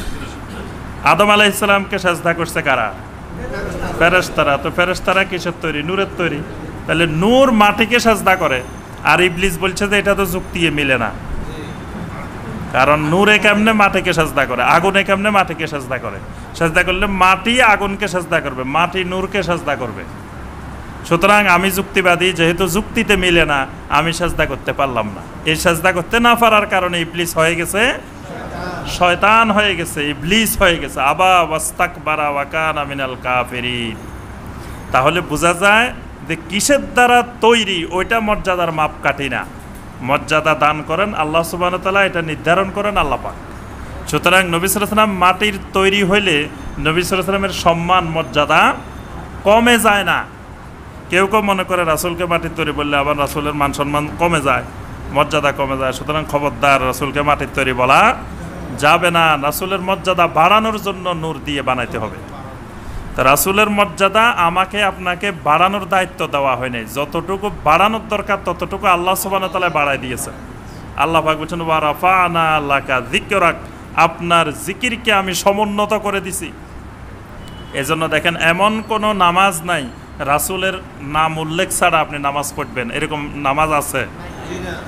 আসসালামু আলাইকা আইয়ুহান নাবিয়্যু ওয়া রাহমাতুল্লাহি ওয়া বারাকাতুহু তাশাহুদের মধ্যে প্রতি 2 রাকাত পর পর আপনাকে বলতে হবে। 3 রাকাত 4 রাকাতের পরে আল্লাহুম্মা সাল্লি আলা মুহাম্মাদ ওয়া আলা আলি মুহাম্মাদ, মুহাম্মদ আর আলে মুহাম্মদ এর জিকির ছাড়া আপনি সালাত আদায় করতে পারবেন না। তা আল্লাহর রাসূলের মর্যাদা তো আল্লাহই সমুন্নত করে দিয়েছেন। আপনি আমি বাড়াইলে কতদূর বাড়াইতে পারবো? আমার আপনার দৌড়ার কতটুকু? সুতরাং বাড়ানোর যতটুকু সেটা আল্লাহ সুবহানাহু ওয়া তাআলা বাড়ায় দিয়েছেন। এখন আল্লাহর বাড়ানোর থেকে আপনি যদি আরও বাড়ানোর চেষ্টা করেন তাহলে সেটা গোমরাহি হয়ে যাবে, এর উপরে আর বাড়ানো সম্ভব নয়। ওয়াবাশশিরিল মুমিনিনা বিআন্না লাহুম মিনাল্লাহি ফাদলান কাবীরা, আর আপনি মুমিনদেরকে এই ব্যাপারে সুসংবাদ দিয়ে দিন। বিআন্না লাহুম মিনাল্লাহি ফাদলান কাবীরা, আল্লাহ রাব্বুল আলামিনের পক্ষ থেকে মুমিনদের জন্য রয়েছে বিরাট অনুগ্রহ। সুবহানাল্লাহ। ফাদলে কাবীর, বিরাট অনুগ্রহ রয়েছে আল্লাহর পক্ষ থেকে কাদের জন্য? মুমিনদের জন্য। ওয়ালা তুতিল কাফিরিনা ওয়াল মুনাফিকিন, খবরদার আপনি কাফেরদের আর মুনাফিকদের কখনো আনুগত্য করবেন না। তাহলে কি আল্লাহ পাক আশঙ্কা করতেছিলেন যে আল্লাহ রাসূল কাফের আর মুনাফিকের আনুগত্য করবেন? এরকম আশঙ্কা ছিল? কেন বলছেন? মানে নবী সাল্লাল্লাহু আলাইহি ওয়াসাল্লামকে বলে আমাদেরকে নির্দেশ দিচ্ছেন যে খবরদার কোনো কাফের মুনাফিকের আনুগত্য তোমরা করিও না। ওয়াদা আযাহুম, তাদের কষ্টদায়ক জিনিসগুলোকে বর্জন করুন।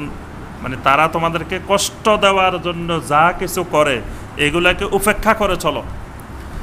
ওয়া তাওয়াক্কাল আলাল্লাহ, আর ভরসা করো, তাওয়াক্কুল করো একমাত্র আল্লাহর উপরে।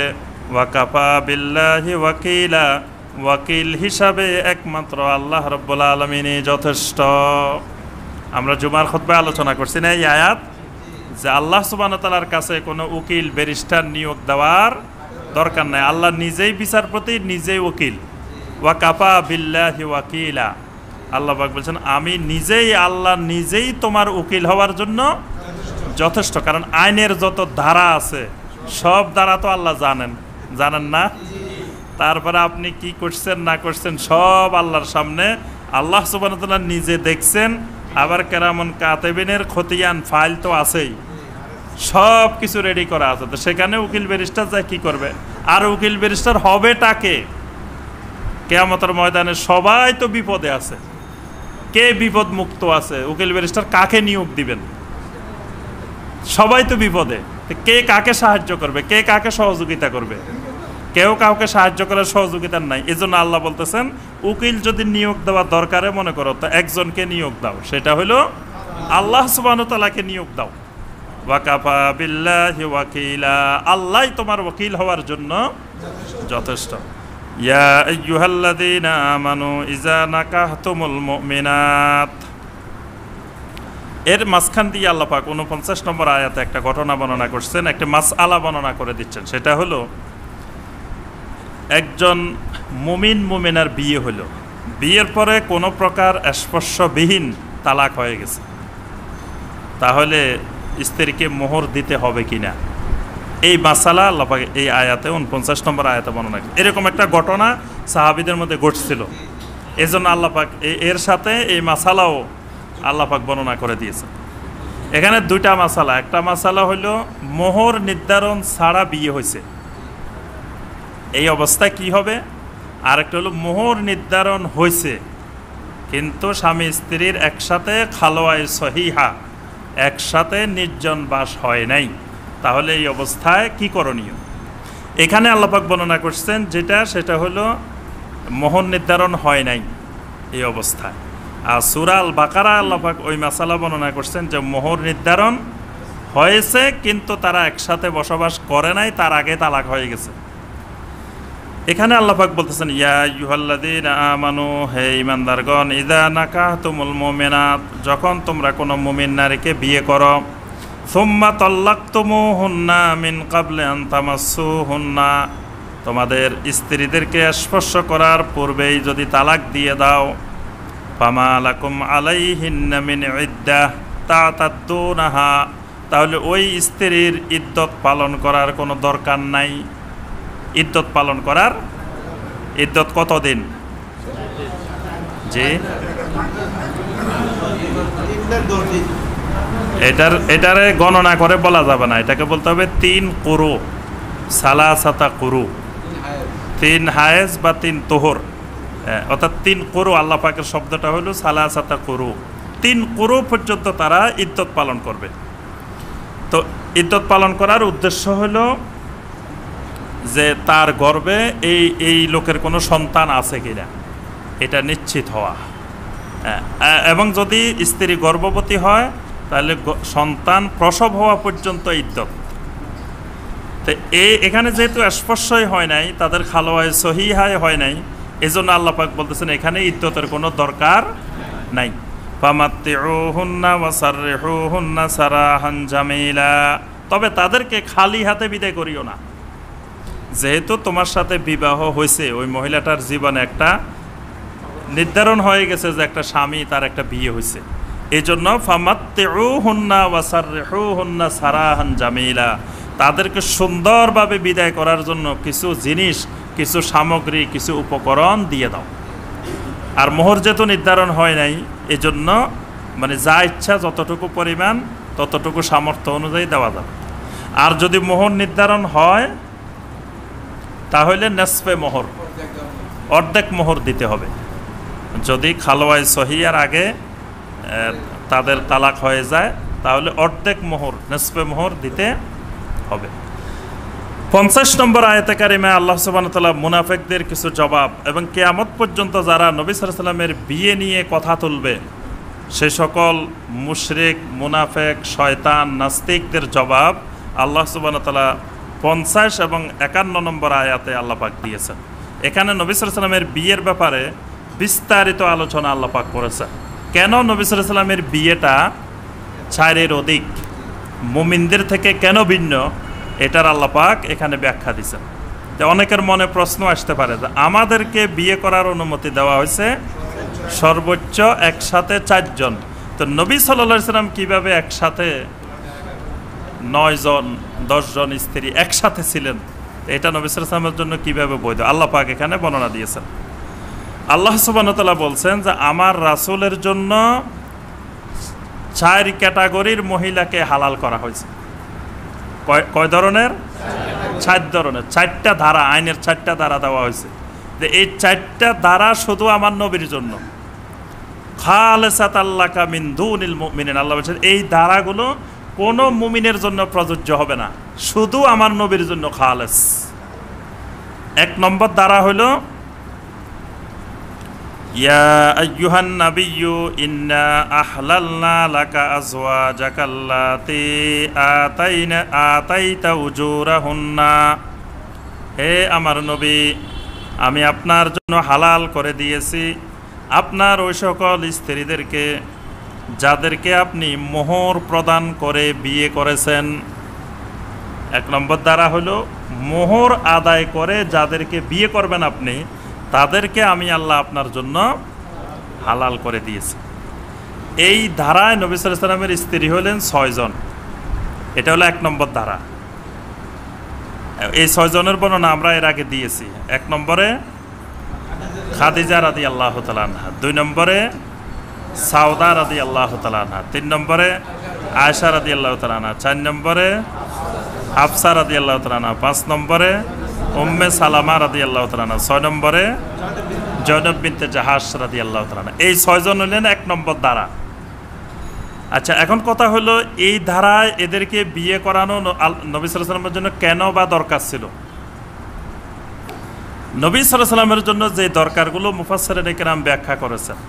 খাদিজা রাদিয়াল্লাহু তাআলা আনহাকে বিবাহ করা এটা নবী সাল্লাল্লাহু আলাইহি ওয়াসাল্লামের ব্যক্তিগত স্বার্থে নয়। কিসের স্বার্থে? দ্বীনের স্বার্থে। কারণ ব্যক্তিগত স্বার্থে হইলে 25 বছরের যুবক কখনো 40 বছরের মহিলাকে বিয়ে পৃথিবীর ইতিহাসে কেউ কোনোদিন করে নাই। নবী সাল্লাল্লাহু আলাইহি ওয়াসাল্লাম 25 বছরের যুবক আর বিয়ে করছেন 40 বছরের মহিলাকে। এখানে যে স্বার্থটা ছিল সেটা হলো দ্বীনের স্বার্থ। যে নবী সাল্লাল্লাহু আলাইহি ওয়াসাল্লাম যখন তাওহীদের দাওয়াত, নবুয়তের দাওয়াত শুরু করবেন, তখন নবী সাল্লাল্লাহু আলাইহি ওয়াসাল্লামকে আল্লাহর এই দ্বীনকে সহযোগিতা করার জন্য এই ধরনের একজন সম্পদশালী এবং শক্তিশালী, নবী সাল্লাল্লাহু আলাইহি ওয়াসাল্লামকে সাহস যোগানোর মতো শক্তিশালী একটা মহিলার দরকার। আল্লাহ সুবহানাহু ওয়া তাআলা সেই মহিলাটা আল্লাহ পাক মনোনীত করলেন খাদিজা রাদিয়াল্লাহু তাআলা আনহাকে। এই বিবাহটা সম্পূর্ণ দ্বীনের উদ্দেশ্যে, নবী সাল্লাল্লাহু আলাইহি ওয়াসাল্লামের ব্যক্তিগত কোনো উদ্দেশ্য এখানে ছিল না। ঠিক এই মহিলা দেখেন দীর্ঘ এত বছর পর্যন্ত নবী সাল্লাল্লাহু আলাইহি ওয়াসাল্লামের নবুয়তের পরে 10 বছর তার সকল সম্পদ সব কিছু আল্লাহর দ্বীনের জন্য ব্যয় করেছেন। এই স্ত্রী যখন ইন্তেকাল করলেন তখন নবী সাল্লাল্লাহু আলাইহি ওয়াসাল্লামকে স্ত্রীও ইন্তেকাল করলেন, পাশাপাশি চাচা আবু তালেব তিনিও মারা গেলেন। নবী সাল্লাল্লাহু আলাইহি ওয়াসাল্লামকে সাহস দেওয়ার মতো, সান্ত্বনা দেওয়ার মতো তখন কেউ নাই। আবার ঘরে যদি স্ত্রী না থাকে, ঘরে আসলেও তো কোনো যে খাবারটা রান্না করে দিবে এটাও তো নাই। তখন আল্লাহ সুবহানাহু ওয়া তাআলা আল্লাহর আরেকজন বান্দিকে নবীর জন্য বাছাই করলেন, তার নাম হলো সাউদা রাদিয়াল্লাহু তাআলা। এই সময় নবী সাল্লাল্লাহু আলাইহি ওয়াসাল্লামের এই সাউদা রাদিয়াল্লাহু তাআলা আনহাকে বিয়ে করাটা নবী সাল্লাল্লাহু আলাইহি ওয়াসাল্লামের জন্য জরুরি ছিল। এরপরে আল্লাহ সুবহানাহু ওয়া তাআলা ইচ্ছা করলেন আরবের 2 বড় বড় বাঘ, এই 2 বাঘের সাথে নবী সাল্লাল্লাহু আলাইহি ওয়াসাল্লামের সম্পর্কটা গভীর করা দরকার। সাহাবী হিসাবে সম্পর্ক থাকা আর সাহাবী প্লাস শ্বশুর 2 সম্পর্ক এক জিনিস না। আল্লাহ সুবহানাহু ওয়া তাআলা ইচ্ছা করলেন এই আবু বকর আর ওমর, এই 2 জনের সাথে নবী সাল্লাল্লাহু আলাইহি ওয়াসাল্লামের সম্পর্কটা শুধু সাহাবীর সম্পর্ক থাকা যথেষ্ট না, এই সম্পর্কটা হইতে হবে শ্বশুর জামাইয়ের সম্পর্ক। এটা ওই সময় দরকার ছিল।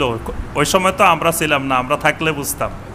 কিন্তু ওই সময় কত জরুরি ছিল আবু বকর আর ওমরের সাথে নবী সাল্লাল্লাহু আলাইহি ওয়াসাল্লামের সম্পর্কটা গভীর করা। কারণ আবু বকর ওমর খালি আবু বকর ওমর না, পুরা মক্কা মদিনা সমগ্র আরবে যাদের প্রভাব বিদ্যমান ছিল, আবু বকর ওমরের নাম শুনলে মানুষ থরথর করে কাঁপতো ওই যুগে।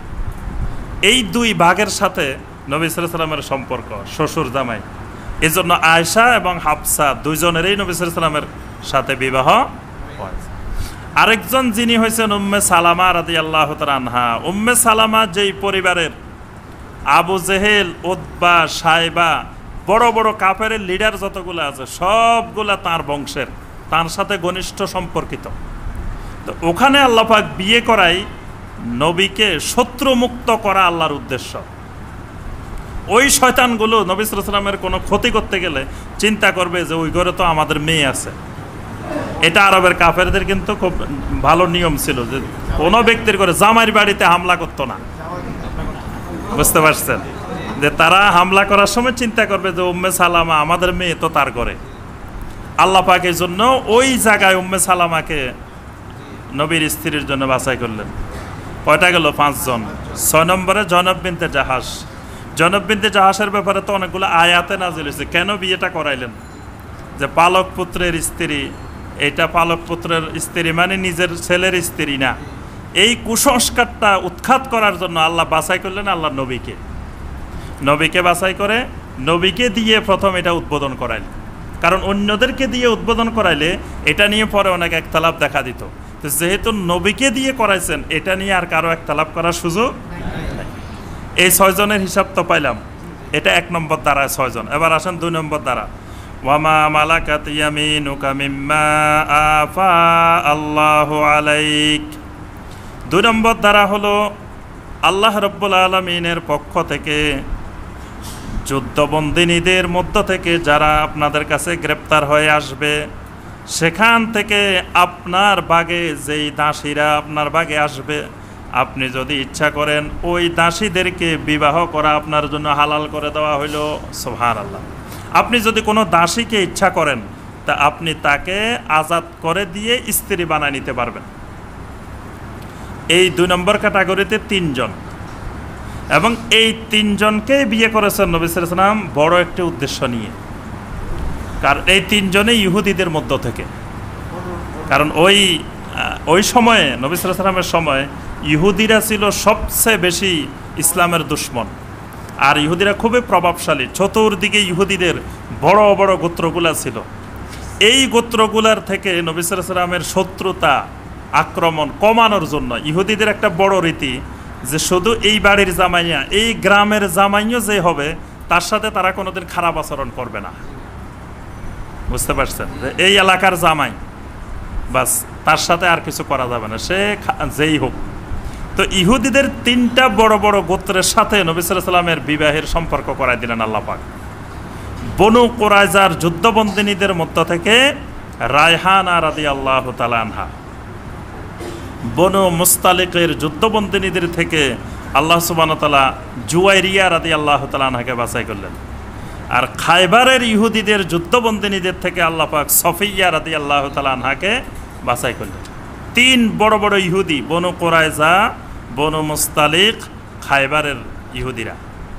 এই 3 ইহুদি গোত্র থেকে আল্লাহ 3 জনকে বিয়ে করাই দিয়েছেন, যে এই শয়তানগুলো যাতে ঠান্ডা হয়ে যায়, এগুলো যাতে ইসলামের উপরে, আল্লাহর দ্বীনের উপরে কোনো আক্রমণ করতে না পারে। তাহলে 6 জন প্লাস কয়জন পাইলেন? 2 নম্বর দ্বারায় 3 জন। একজন হইলেন, কি নাম বলছি, রায়হানা রাদিয়াল্লাহু তাআলা আনহা, তারপরে জুয়াইরিয়া রাদিয়াল্লাহু তাআলা আনহা, তারপরে সফিয়া রাদিয়াল্লাহু তাআলা আনহা। তাহলে 6 আর 3 কয়জন হয়েছে? আচ্ছা, এবার আসেন 3 নম্বর দ্বারা। ওয়া বানাতে আম্মিকা ওয়া বানাতে আম্মাতিকা ওয়া বানাতে খালিকা ওয়া বানাতে খালাতিকা আল্লাতী হাজারনা মাআকা। আপনার চাচাতো বোন, আপনার ফুফাতো বোন, আপনার খালাতো বোন, তারপরে আপনার মামাতো বোন, চাচাতো বোন, ফুফাতো বোন, খালাতো বোন, মামাতো বোন, আল্লাতী হাজারনা মাআকা, যারা আপনার সাথে মক্কা থেকে মদিনায় হিজরত করবে। এটা হলো 3 নম্বর ক্যাটাগরি। এই ক্যাটাগরিতে আপনার জন্য হালাল। এটা স্পষ্ট করার কারণ হলো খ্রিস্টানদের মধ্যে, ইহুদিদের মধ্যে এই খালাতো বোন, মামাতো বোন, চাচাতো বোন, ফুফাতো বোন বিবাহ করা জায়েজ নেই। তো ইসলাম এর থেকে ভিন্ন। এটা বৈধ করার জন্য আল্লাহ পাক বললেন যে এই ক্যাটাগরিতেও আপনি ইচ্ছা করলে যে সকল মুমিনা আপনার খালাতো বোন, চাচাতো বোন, ফুফাতো বোন, মামাতো বোন হিজরত করে মদিনায় আসছে, এদেরকেও আপনি বিয়ে করতে পারেন। এই 3 নম্বর ক্যাটাগরিতে একজনকে বিয়ে করছেন, ওনার নাম বলতে পারবেন কেউ? যে উম্মে হাবিবা, উম্মে হাবিবা বিনতে আবি সুফিয়ান, আবু সুফিয়ানের মেয়ে। আবু সুফিয়ান মানে ওই সময়ের এক বাঘ, আরেক বাঘ আবু সুফিয়ান। আবু সুফিয়ান বিশ্ব নেতৃত্ব দিতেন, এরকম মানুষ আবু সুফিয়ান। সে আবু সুফিয়ানের মেয়ে উম্মে হাবিবা রাদিয়াল্লাহু তাআলা আনহা। এই চাচাতো, এই ফুফাতো বোন, খালাতো বোন, মামাতো বোন, এই ক্যাটাগরিতে আবু সুফিয়ান। আবার এই ক্যাটাগরিতে কিন্তু আরেকজনও আছে, জয়নব বিনতে জাহাস। জয়নব বিনতে জাহাস কিন্তু ফুফাতো বোন, নবী সাল্লাল্লাহু আলাইহি ওয়াসাল্লামের ফুফাতো বোন। তাকে দিয়ে ওই কুসংস্কারও দূর করা হয়েছে, আবার ফুফাতো বোনের ক্যাটাগরিতেও আছেন উনি, জয়নব বিনতে জাহাস রাদিয়াল্লাহু তাআলা। আর এইদিকে আবু সুফিয়ানকে ঠান্ডা করা, কারণ আবু সুফিয়ান ঠান্ডা না হলে কিন্তু বড় বিপদ ইসলামের জন্য। এই জন্য আল্লাহ পাক আবু সুফিয়ানের মেয়ে নবী সাল্লাল্লাহু আলাইহি ওয়াসাল্লামকে বিয়ে করাই দিয়েছেন, যাতে আবু সুফিয়ানের দুশমনিটা কমে যায়। তারপর 4 নম্বর ক্যাটাগরি, ওয়ামরাতাম মুমিনাতান ওয়াহাবাত নাফসাহা লিন-নাবিয়্যি ইন আরাদান নাবিয়্যু আন ইয়াস্তানকিহাহা। দুনিয়ার কোনো মুমিন নারী তিনি যদি আমার নবীর জন্য নিজেকে হেবা করে দেয়, দুনিয়ার কোনো মুমিন নারী আমার নবীর সাথে বিয়ে হওয়ার জন্য নিজেকে হেবা করে দেয়। হেবা করা মানে কি? দান করে দেয়। দান করা মানে বলবে যে রাসূল আপনি যদি আমাকে বিয়ে করেন কোনো মোহর দেওয়া দরকার নাই, মোহরবিহীন আমি আপনাকে আমার নিজেকে আপনার কাছে হেবা করে দিলাম। এখন কি সব মহিলারা আসি খালি হেবা করলে রাসূল বিয়ে করবেন? আল্লাহ পাক বলেন ইন আরাদান নাবিয়্যু আন ইয়াস্তানকিহাহা, এরকম কোন মুমিনা যদি হেবা করে আর আমার রাসূল যদি বিয়ে করার জন্য ইচ্ছা করেন, আমার রাসূল যদি মনে করেন যে এই হেবাকৃতা মহিলাকে বিয়ে করবেন, তাহলে আমার রাসূলের জন্য এই ক্ষেত্রেও হালাল। এই ক্যাটাগরিতে নবী সাল্লাল্লাহু আলাইহি ওয়াসাল্লাম একজন মহিলাকে বিয়ে করছেন, তিনি হলেন মাইমুনা রাদিয়াল্লাহু তাআলা আনহা। তিনি মাইমুনা রাদিয়াল্লাহু তাআলা আনহা এসে নবী সাল্লাল্লাহু আলাইহি ওয়াসাল্লামের কাছে নিজেকে হেবা করে দিয়েছেন, বলছেন যে আমার মোহর লাগবে না, কিন্তু আমি নবীর স্ত্রী হতে চাই, নবীর খাদেমা হতে চাই। তা আল্লাহ সুবহানাহু ওয়া তাআলা নবী সাল্লাল্লাহু আলাইহি ওয়াসাল্লামকে অনুমতি দিয়েছেন, কিন্তু অনুমতি পাওয়ার পরেও তিনি নবী সাল্লাল্লাহু আলাইহি ওয়াসাল্লাম কিন্তু এই মহিলাকে মোহর দিয়েছেন।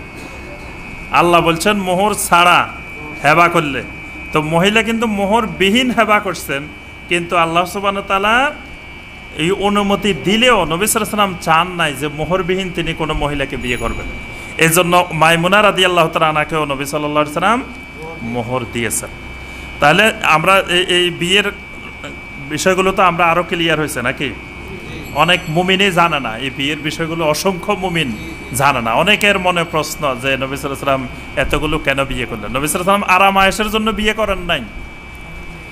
আপনি সব মহিলাগুলোর বয়স দেখেন, যে 25 বছর বয়সে 40 বছরের, তারপরে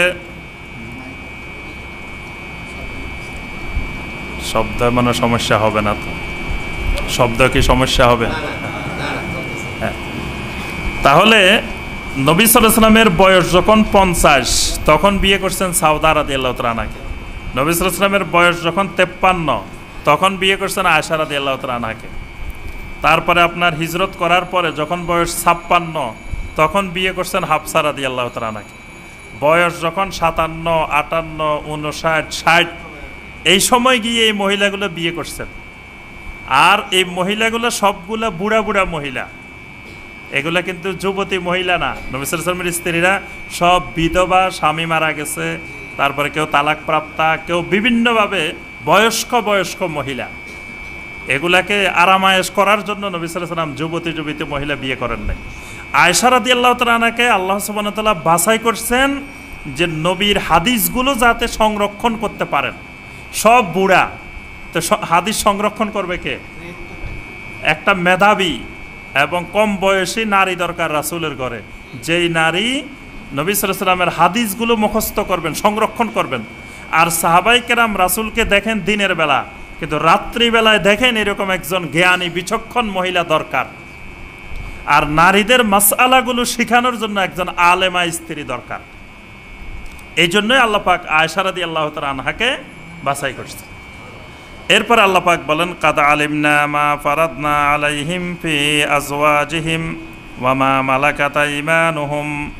আল্লাহ পাক বলেন খালিসাতাল্লাকা মিন দুনিল মুমিনিন। রাসূল, এই যে শর্তগুলো দিলাম, এই ক্যাটাগরিগুলো বর্ণনা করলাম, এগুলো খালিসাতাল্লাকা শুধু আপনার জন্য খালেস, মিন দুনিল মুমিনিন অন্য মুমিনদের জন্য এটা প্রযোজ্য হবে না। এখন কোনো মুমিন যদি বলে যে এই মহিলা আমার নিজেকে হেবা করছে আমার কাছে, আল্লাহ তো বলছে কোনো মহিলা হেবা করলে বিয়ে করো, তো বাস মহিলারা আমাকে হেবা করতেছে, এই কথা বলে বিয়ে করার সুযোগ নাই। আল্লাহ বলছে খালেসাত আল্লাহকে, এটা শুধু আমার রাসূলের জন্য, মিন দুনিল মুমিনিন, অন্য কোনো মুমিনের জন্য এটা প্রযোজ্য নয়। কাদ আলিমনা মা ফারাদনা আলাইহিম ফি আজওয়াজিহিম, তাদের ব্যাপারে আমি কি নির্ধারণ করেছি আমি আল্লাহ জানি। কি নির্ধারণ করছেন? সূরা আন-নাসার ৩ নম্বর আয়াতে আল্লাহ পাক বলে দিয়েছেন, ওয়া ইন খিফতুম আল্লা তুকসিতু ফিল ইয়াতামা ফানকিহু মা তাবা লাকুম মিনান নিসাই মাসনা ওয়া সুলাসা ওয়া রুবা। আল্লাহ পাক বলছেন তোমরা নারীদের মধ্য থেকে বিয়ে করো। কয়জন দিয়ে শুরু? দুইজন দিয়ে শুরু। মাসনা, দুইজন। আল্লাহ একজনের কথা কিন্তু প্রথমে বলেন নাই, বলছেন মাসনা দুইজন, ওয়া সুলাসা তিনজন, ওয়া রুবা চারজন। এবার আল্লাহ পাক বলতেছেন এটা তো হইল সাহসী পুরুষের কাজ, কিন্তু অনেক পুরুষ তো থাকবে ভীতু, খায়ফিন, তারা কি করবে? তারা তো বিয়ে করতে পারবে না। তা আল্লাহ পাক বলতেছেন ওয়া ইন খিফতুম আল্লা তাদিলু ফাওয়াহিদাতান, যদি তোমরা আশঙ্কা করো, ভয় করো যে তোমরা ইনসাফ করতে পারবে না, দুইজন হলে ইনসাফ করা লাগবে না? তো এই জন্য আল্লাহ বলতেছে যদি ভয় করো, আশঙ্কা করো যে ইনসাফ করতে পারবে না, তো ফাওয়াহিদাতান, তাহলে বিয়ে করবা একজন। তাহলে মুমিনদের ব্যাপারে নীতিমালা আল্লাহ কি নির্ধারণ করছেন সেটা আল্লাহ পাক জানেন, মানে আল্লাহ পাক ওইটাই মুমিনদের ব্যাপারে নীতিমালা। ওয়ামা মালাকাতা ইমানুহুম, এবং তাদের দাসীদের ব্যাপারে নীতিমালা। লিকাইলা ইয়াকুনা আলাইকা হারাজুন, আর আমি আপনার জন্য এই বিবাহের ব্যবস্থাগুলো করেছি এজন্য যাতে আমার নবীর জন্য যাতে কোনো ধরনের কষ্টদায়ক না হয়। মানে আমার নবী দিন প্রসারের ক্ষেত্রে, দিনের প্রসারের ক্ষেত্রে কোনো কষ্টের সম্মুখীন যাতে আমার রাসূল না হন, ওই কষ্টগুলো দূর করার জন্যই বিয়ে করাইছি। এই বিয়েগুলো রাসূল করেন নাই, বিয়েগুলো করাইছেন কে? আরশে আজিম থেকে আল্লাহ রাব্বুল আলামিন বিয়ে করাইছেন। ওয়া কানাল্লাহু গাফুরার রাহিমা, আল্লাহ রাব্বুল আলামিন গাফুর এবং রাহিম। আচ্ছা, এখন স্ত্রী হয়ে গেছে অনেকগুলো, এখন দেখা গেল এদের ইনসাফের ব্যাপার আছে না? এখন রাসূল একজন, স্ত্রী তো 9 জন 10 জন। আল্লাহ পাক আবার রাসূলকে কিছু এখতিয়ার দিয়ে দিয়েছেন, তুরজি মান তাশাউ মিনহুন্না ওয়া তুবি ইলাইকা মান তাশা। রাসূল আপনি ইচ্ছা করলে এই স্ত্রীদের মধ্য থেকে কাউকে আপনার সাথেও রাখতে পারেন, কাউকে আপনি আলাদাও করে দিতে পারেন।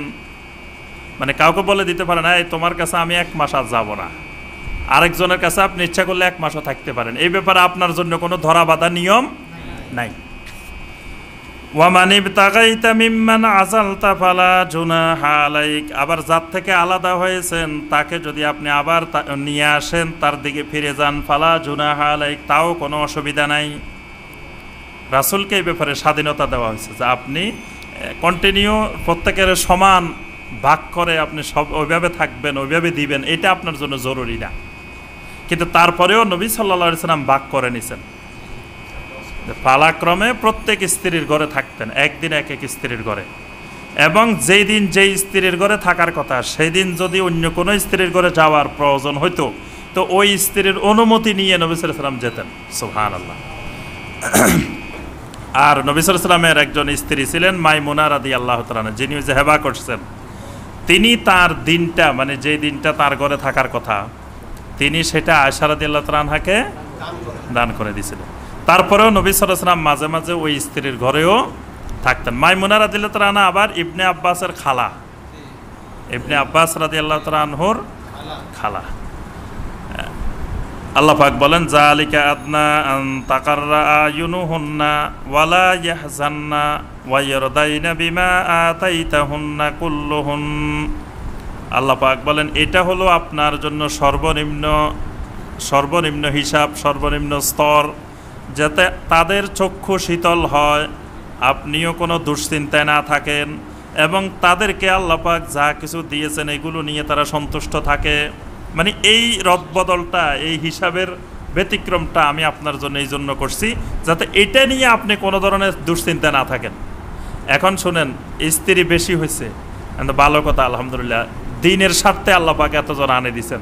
এখন নবী সাল্লাল্লাহু আলাইহি ওয়াসাল্লাম যদি এদের পিছনেই সময় চলে যায়, বা এদের ঝগড়াঝাটি থামাইতেই যদি রাসূলের সময় চলে যায়, তো রাসূল আর দাওয়াতে কাজ করবেন কখন, দিনের কাজ করবেন কখন? যেই দিনের উদ্দেশ্যে বিয়ে করানো, তারপর তো দিনের কাজে শেষ। এই জন্য আল্লাহ সুবহানাহু ওয়া তাআলা বলেছেন এদেরকে নিয়ে কোনো টেনশন, কোনো চিন্তা আপনার করার দরকার নাই, লাগবে না। এদের কার উপরে ইনসাফ হয়েছে, কার উপরে হয় নাই, এটা দরকার নাই। কারণ এদের থেকে আল্লাহ পাক আগে স্বীকৃতি নিছেন যে এরা দুনিয়া চায় না, এটা স্বীকৃতি নিছে না আগে। এদেরকে বলছে দুনিয়া চাইলে চলে যাও, চলে যাও, বিদায়। এজন্য এটা আপনাদের জন্য সুন্নত। কোনো স্ত্রী যদি নামাজ না পড়ে, বলে যে না আমি নামাজ পড়তে পারবো না, সকালবেলায় উঠতে পারবো না, তারপরে স্বামী দিনের উপরে চলুক, এটা পছন্দ করে না, স্বামী হালাল উপার্জন করে পছন্দ করে না, তাদের জন্য আল্লাহ পাক এই সূরায় শিক্ষা দিচ্ছেন যে তাদেরকে ডেকে সুন্দর করে বলবেন যে ঠিক আছে আসো, দুইজনে বোঝাপড়া করে সুন্দরভাবে চলে যাও, সুন্দরভাবে বিদায় করে দাও। ফামাত্তিউহুন্না ওয়া সাররিহুহুন্না সারাহান জামিলা। কিন্তু যেই স্ত্রী রেখে আপনাকে আমাকে জাহান্নামে যেতে হবে, তো সেই স্ত্রী রেখে আমি জাহান্নামে যাবেন কেন? এই জন্য আল্লাহ পাক এই নবীর স্ত্রীদের থেকে আগে ওয়াদা নিছেন যে তারা দুনিয়ার কোনো জিনাত চান না, তারা চান আখিরাত। ওয়াল্লাহু ইয়ালামু মা ফি কুলুবিকুম, তোমাদের অন্তরের ভিতরে কি আছে আল্লাহ সুবহানাহু ওয়া তাআলা সব কিছু জানেন। ওয়া কানাল্লাহু আলিমান হালিমা, আল্লাহ রাব্বুল আলামিন আলিম এবং হালিম, আল্লাহ পাক সব কিছু জানেন এবং সব কিছুর সহিষ্ণুতার জ্ঞান আল্লাহ পাকের আছে। লা ইয়াহিল্লু লাকান নিসাউ মিন বাদু, এরপরে আর কোনো নারী আপনার জন্য বৈধ নয়। বাস এখানে শেষ। আল্লাহ বলছে তো খবরদার, এরপরে মানে দিন পরিপূর্ণ হয়ে গেছে। আলিয়াউমা আকমালতু লাকুম দীনাকুম, এটা হলো মক্কা বিজয়ের পরের কথা। আল্লাহ বলছেন যে মক্কা বিজয় হয়ে গেছে, এখন আর ওই বিয়ে করে ওই গোত্র ঠান্ডা করা দরকার নেই, এখন আল্লাহর দিন শক্তিশালী। বাস এখন আর ওই বিয়ের মাধ্যমে আপনার ওই গোত্রের সাথে আপোষ বা ওই গোত্রকে নরম করা, এটার আর প্রয়োজনীয়তা নাই। লা ইয়াহিল্লু লাকান নিসাউ মিন বাদু, এরপরে আর কোনো স্ত্রী আপনার জন্য বৈধ নয়। ওয়ালা আন তাবাদদালা বিহিন্না মিন আজওয়াজিন, এবং এই স্ত্রীদের মধ্য থেকে আপনি ইচ্ছা করলে কাউকে বদলও করতে পারবেন না। মানে এই স্ত্রীদের মধ্য থেকে একজনকে তালাক দিয়ে আরেকজন বিয়ে করবেন, এই সুযোগ আর নাই। হ্যাঁ, কারণ এদেরকে যেই উদ্দেশ্যে যেই কারণে আল্লাহ পাক বিয়ে করাইছেন এবং এদেরকে মুমিনদের মা হিসাবে আল্লাহ পাক মর্যাদা দিয়ে দিয়েছেন, সুতরাং এখন এবং এরা আখিরাতকে বেছে নিছে, সুতরাং আপনি ইচ্ছা করলে এখন আর এদেরকে তালাক দিতেও পারবেন না, তালাকও দিতে পারবেন না, নতুন করে আর বিয়েও করতে পারেন। ওয়ালাউ আজাবাকা হুসনুহুন্না, যদিও এদের থেকে চারিত্রিক দিক থেকে, শারীরিক সৌন্দর্যের দিক থেকে যদি অন্য কেউ আপনাকে আকর্ষিত করেও, তারপরেও আপনি করতে পারবেন না। ইল্লা মা মালাকাত ইয়ামিনুক, তবে দাসীদের মধ্য থেকে আপনি ইচ্ছা করলে আরও অনেককে রাখতে পারবেন, মানে দাসী আপনার জন্য অনুমতি। এজন্য নবী সাল্লাল্লাহু আলাইহি ওয়াসাল্লামের একজন দাসী ছিল, ওই দাসীর নাম কি? মারিয়া কিবতিয়া রাদিয়াল্লাহু তাআলা আনহা। আল্লাহ পাক এখানে বলে দিয়েছেন যে আর স্ত্রী জায়েজ নাই, কিন্তু দাসী রাখতে পারবেন। ওই মারিয়া কিবতিয়া রাদিয়াল্লাহু তাআলা আনহার ঘরে কিন্তু ছেলেও হয়েছে, ইব্রাহিম রাদিয়াল্লাহু তাআলা আনহু। নবী সাল্লাল্লাহু আলাইহি ওয়াসাল্লামের একটা ছেলে হয়েছে ইব্রাহিম। ওই ইব্রাহিম ছোটবেলায় মারা গেছেন। ইব্রাহিমটা হয়েছে এই মারিয়া কিবতিয়া রাদিয়াল্লাহু তাআলা আনহার ঘরে। তো মারিয়া কিবতিয়া কিন্তু নবী সাল্লাল্লাহু আলাইহি ওয়াসাল্লামের স্ত্রী ছিলেন না। এটা হলো ইল্লা মা মালাকাত ইয়ামিনুক, মানে আপনার ইচ্ছা করলে এই স্ত্রীর বাহিরে আপনি দাসী রাখতে পারবেন, আল্লাহ পাক এই অনুমতি দিয়েছেন। ওয়া কানাল্লাহু আলা কুল্লি শাইইর রাকিবা, আর আল্লাহ রাব্বুল আলামিন প্রত্যেকটি জিনিসের ব্যাপারে রাকিব, অতন্দ্র প্রহরী। আল্লাহ পাক সব কিছু প্রত্যক্ষ করেন, সব পর্যবেক্ষণে রাখেন, সব কিছুর সামনে ক্যামেরা বসানো আছে, আল্লাহর ক্যামেরা। আমরা আর দুটি আয়াত বলে আমরা শেষ করবো ইনশাল্লাহ। এই দুটি আয়াতে আল্লাহ পাক যে বিষয়টি বলছেন সেটি হলো, কারো বাড়িতে দাওয়াত খাইতে গেছেন, দাওয়াত খাইতে যায় এমন গল্প জুড়াই দিছেন আর বাহির হওয়ার কোনো খবর নাই। মেহমান তো আসছে, আরামে খাই, আরামে বসে গল্প গুজব করতেছে, বাইরে না, এই কাজ নিষেধ। আপনি গেছেন মেহমান, যত তাড়াতাড়ি পারেন বের হয়ে চলে আসবেন। আবার অনেকে তাড়াতাড়ি বের হইলেও খারাপ মনে করে যে খাই মাত্র দৌড় দিছে।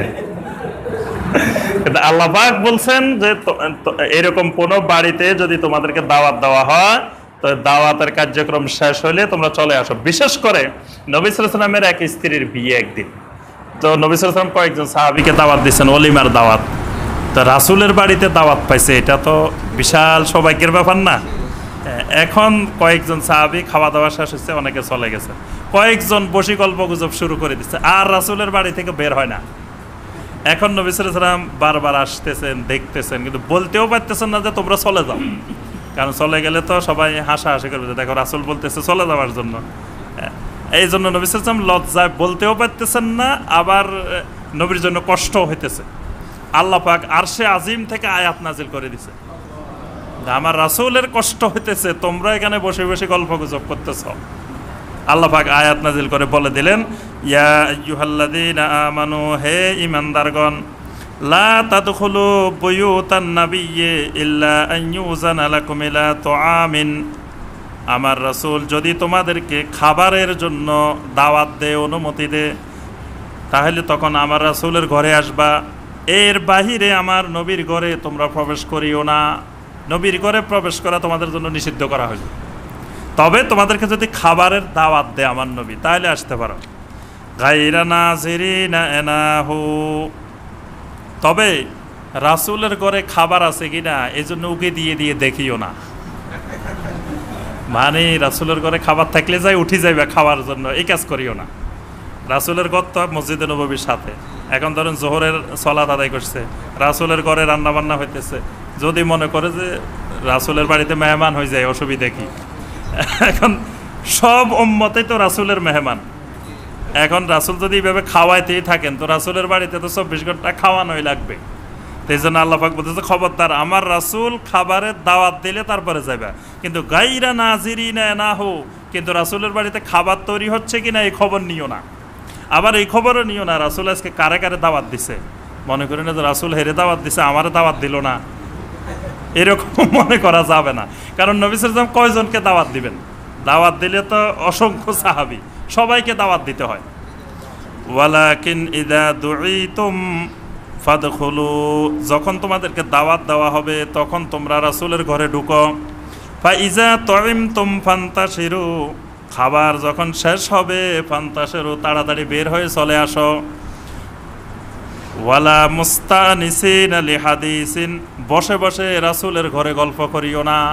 রাসূলের ঘরে বসে বসে গল্প করিও না, কারণ তোমাদের তো অনেক সময় আছে, আমার রাসূলের সেই সময়, আমার রাসূলের এক একটা সেকেন্ড, এক একটা মুহূর্ত গণা। কারণ আমার রাসূলকে পৃথিবীতে পাঠিয়েছি একটা অল্প একটু সময় দিয়ে, এই সময়ের ভিতরে এত বেশি কাজ দিছি যে কাজগুলো রাসূলকে এই সময়ের মধ্যে শেষ করতে হবে। এবং এই 63 বছরের জিন্দিগি, নবুয়তের 23 বছরের জিন্দিগি, কিয়ামত পর্যন্ত হাজার হাজার বছরের নমুনা। 23 বছরে যে কাজগুলা করছেন এগুলা কিয়ামত পর্যন্ত প্রত্যেকটা কাজের নমুনা। তাহলে অল্প সময় শেষ করতে হবে।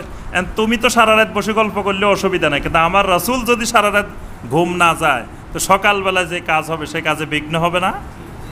এই কাজগুলো অনেকে বুঝে না, অনেক ভাই বোন আছে এই বিষয়ে গাফেল।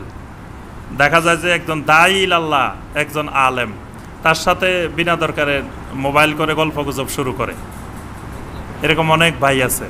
যে দেখা যায় এত জরুরি বিষয় না, কথা যে মোবাইলে শুরু করছে, হে মনে করতেছে এত বড় শাইখের সাথে কথা বলার সুযোগ পাইছি, একটু লম্বা করে কথা বলেনি।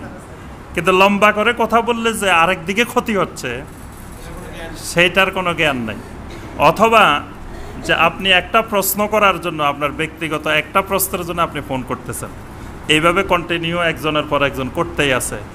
তাই সারাদিনে ফোন করার পরে উপকৃত হয়েছে কয়জন? ধরেন 10 জন, না হয় 20 জন। কিন্তু আমরা যে তাফসির করলাম আজকে কোরআনের এই আয়াতগুলো, এটার দ্বারা উপকৃত হয়েছে কয়জন? শত শত, হাজার হাজার। তাহলে এই যে তাফসিরটা করব, এটার জন্য পড়াশোনা করতে হয় না সারা পুরা সপ্তাহ? এর পড়াশোনা সারা কি এমনি বের হয়ে গেছে সব?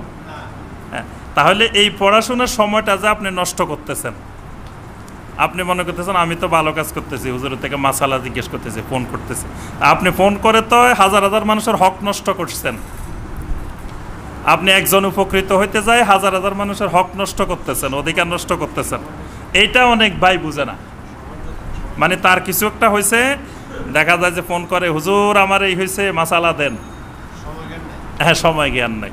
আর আমাদের ভাইয়েরও কি করে, কোনো জায়গায় গেলে অনেক ভাইয়ের এই জ্ঞান নাই, মোবাইল নম্বর দিয়ে আসে, দিয়ে বলে যে যা দরকার এই হুজুরের থেকে জেনে নিয়েন। সে তো পাইছে এক হুজুর, মনে করে যে এই হুজুর মনে সারাদিন মোবাইল নিয়ে বসে থাকে, হুজুরের আর খাওয়া দাওয়াও নাই, ঘুমও নাই, আর মনে হয় হুজুরের কোনো অফিস আদালতও নাই, হুজুর 24 ঘন্টা মোবাইল নিয়ে বসে থাকে, খালি আমি কল করবো আর আনসার করবে, এরকম ধারণা করে। আবার ফোন করে আপনাদের সরকার বাড়ি মসজিদের অমুক ভাইয়ে নাম্বার দিছে। হ্যাঁ, তো এটা তো আপনি আরো ক্ষতির কাজ করছেন। আপনি কাউকে বলবেন, আমাদের ওয়েবসাইট আছে tafsirulquran.com, তাদেরকে বলবেন যে ভাই tafsirulquran.com-এ নিয়মিত তাফসির শুনেন, খুতবা শুনেন, প্রশ্নোত্তর শুনেন, আপনার যা প্রশ্ন আছে সব পেয়ে যাবেন। আমরা দেখি যত প্রশ্ন আসে সব প্রশ্ন আমাদের এখানে আছে।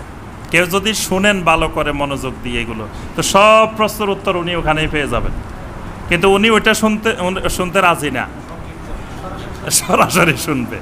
হ্যাঁ, তো এই বিষয়গুলো খেয়াল রাখতে হবে। আল্লাহ পাক এখান থেকে শিক্ষণীয় বিষয় বলতেছেন, ওয়ালা মুস্তানিসিন আলি হাদিসিন, আমার রাসূলের ঘরে বসে তোমরা গল্প জুড়াই দিও না। ইন্না যালিকুম কানা ইউজিন নাবিয়্যা, এটা আমার নবীকে কষ্ট দেয়, ফায়াস্তাহি মিনকুম, কিন্তু আমার নবী লজ্জাবশত তোমাদেরকে বলেন না। আমার নবীর কষ্ট হচ্ছে, কিন্তু নবী লজ্জার কারণে বলতেছেন না। ওয়াল্লাহু লা ইয়াস্তাহি মিনাল হক, তবে আমি আল্লাহ হক কথা বলতে লজ্জাবোধ করি না। সুবহানাল্লাহ। আল্লাহ বলতেছেন আমার রাসূল লজ্জা পাইতেছেন, কিন্তু আমি আল্লাহ এটা সহ্য করতে পারতেছি না, আমি হক কথা বলতে লজ্জা করি না। আমি বলে দিচ্ছি, খবরদার আমার রাসূলের ঘরে বসে এইভাবে গল্প করিও না।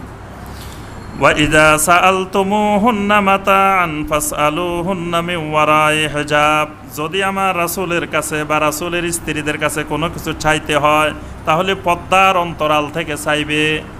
মনে করি না যে আম্মা, ওনারা তো আমাদের আম্মা, নবীর স্ত্রীরা মা, তো সকাল বিকাল আম্মা আমাদের তো আজকে এটা দরকার, আম্মা এই বিষয় বলেন, দৌড়ায় রাসূলের বাড়িতে ঢুকে গেলা, মনে করলে যে পর্দার কিসের দরকার, তো আম্মা, আমরা ছেলে। আল্লাহ বলতেছে খবরদার, আমার রাসূলের স্ত্রীদের কাছে যদি কোনো কিছু চাওয়ার দরকার হয়, ফাসআলুহুন্না মিন ওয়ারাই হিজাব, পর্দার অন্তরাল থেকে, দূরের থেকে চাইবে। যালিকুম আতহারু লিকুলুবিকুম ওয়া কুলুবিহিন্না, এগুলো তোমাদের অন্তরের জন্য পবিত্রতা, তাদের অন্তরের জন্য পবিত্রতার মাধ্যম। ওয়ামা কানা লাকুম আন তুযু রাসূলাল্লাহ ওয়ালা আন তানকিহু আসওয়াজাহু মিন বাদিহি আবাদা, আর জেনে রাখো তোমাদের জন্য এটি বৈধ নয় তোমরা আমার রাসূলকে কষ্ট দিবে। আমার রাসূলকে, আল্লাহর রাসূলকে কষ্ট দেওয়া, মনের কষ্ট হোক, মানসিক কষ্ট হোক, শারীরিক কষ্ট হোক, এই কষ্ট দেওয়া তোমাদের জন্য বৈধ নয়। ওয়ালা আন তানকিহু আজওয়াজাহু মিন বাদিহি আবাদা, আমার রাসূলের ইন্তেকালের পরে কিয়ামত পর্যন্ত আমার রাসূলের স্ত্রীদের বিবাহ করো তোমাদের জন্য বৈধ নয়। দুটো বিষয় আল্লাহ বলে দিয়েছেন যে রাসূলকে কষ্ট দেওয়াও জায়েজ নাই, আর নবী সাল্লাল্লাহু আলাইহি ওয়াসাল্লামের ইন্তেকালের পরে নবী সাল্লাল্লাহু আলাইহি ওয়াসাল্লামের স্ত্রীদেরকে বিয়ে করাও জায়েজ নাই। ইন্না যালিকুম কানা ইনদাল্লাহি আযীমা, এই কাজগুলো আল্লাহ রাব্বুল আলামিনের কাছে অনেক বড় ধরনের কাজ, মানে এটাকে তোমরা ছোট বিষয় মনে করিও না, এটা অনেক বড় কাজ। কারণ আমার রাসূলের কষ্ট দেওয়া, রাসূলকে কষ্ট দেওয়া মানে আমি আল্লাহকে কষ্ট দেওয়া, এটা আমি আল্লাহর কাছে অনেক বড় বিষয়। এই জন্য আল্লাহ পাক বলতেছেন এই বিষয়গুলো তোমরা খেয়াল রাখবে। ইন তুবদু শাইয়ান আও তুখফুহু ফা ইন্নাল্লাহা কানা বিকুল্লি শাইইন আলিমা, আর তোমরা মনের ভিতরে যা কিছু রাখো, গোপন রাখো আর প্রকাশ করো, সব বিষয় সম্পর্কে আল্লাহ সুবহানাহু ওয়া তাআলা জানেন। আল্লাহ সুবহানাহু ওয়া তাআলা আমাদের সবাইকে কোরআনে কারিমের এই আয়াতগুলোর আলোকে আমল করার তৌফিক দান করুন। আল্লাহ পাক আমাদের সবাইকে কোরআন এবং সুন্নাহর ইত্তেবা করার তৌফিক দিন, শরিয়ার বিধিবিধান মেনে চলার তৌফিক দান করুন। আল্লাহ পাক আমাদেরকে কোরআন বুঝার, কোরআন জানার, কোরআন আমল করার তৌফিক দান করুন। সুবহানাকাল্লাহুম্মা বিহামদিকা আশহাদু আল্লা ইলাহা ইল্লা আনতা আস্তাগফিরুকা ওয়া আতুবু ইলাইক।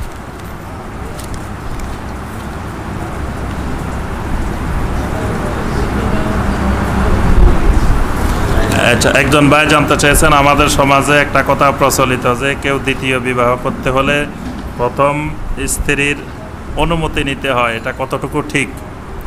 যে প্রথম কথা হলো যে একটু আগেই তো আমরা আয়াত বললাম, সূরা আন-নাসার 3 নম্বর আয়াত। আল্লাহ পাক বলছেন যে যদি তোমরা আশঙ্কা করো যে আল্লাহ তাআদিলু, ইনসাফ করতে পারবে না, ফাওয়াহিদাতান, তাহলে একজনের মধ্যেই সীমাবদ্ধ থাকো।